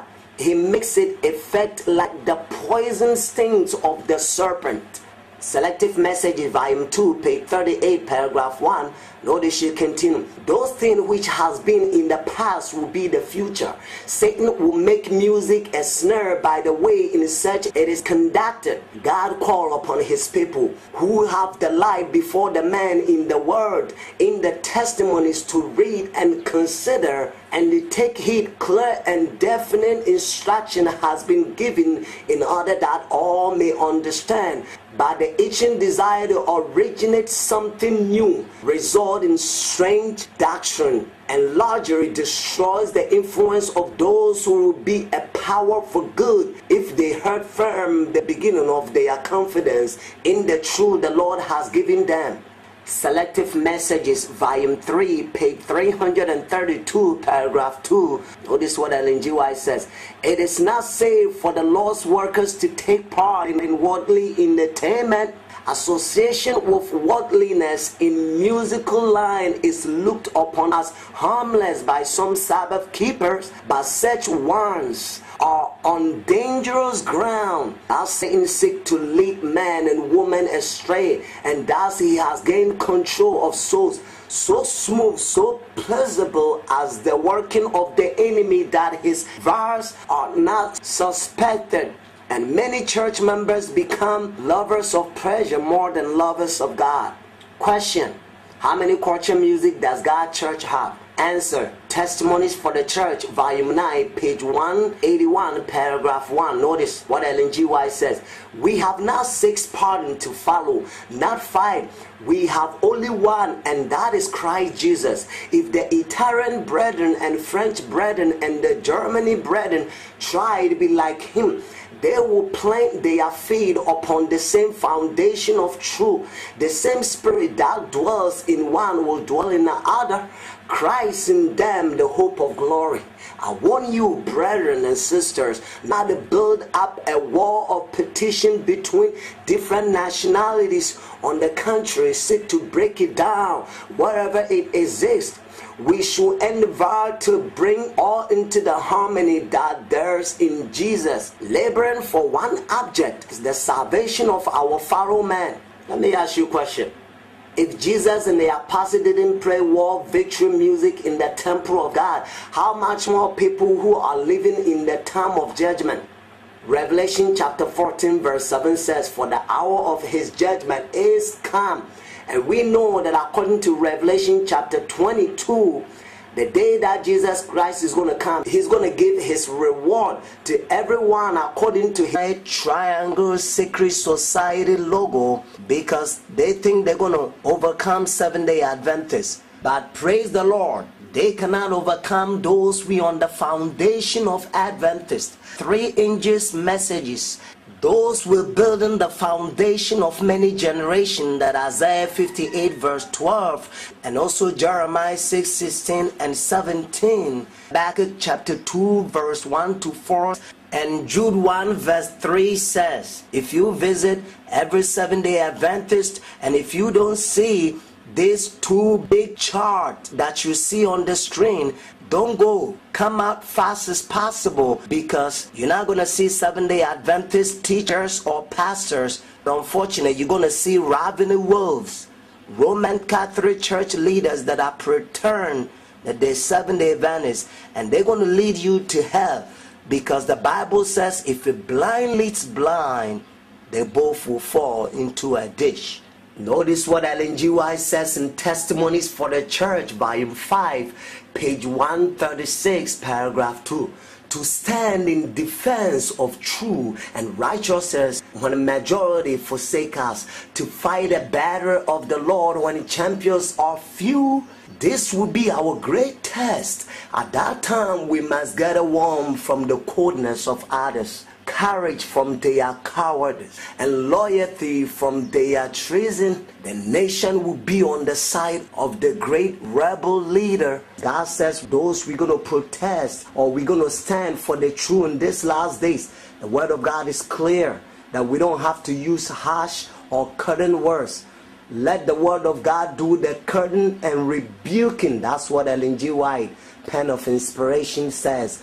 Hear the word of the Lord, ye that tremble at his word. Your brethren that hate you, that cast you out for my name's sake, says, let the Lord be glorified, but he shall appear to your joy, and they shall be ashamed. Isaiah 66, verse 5.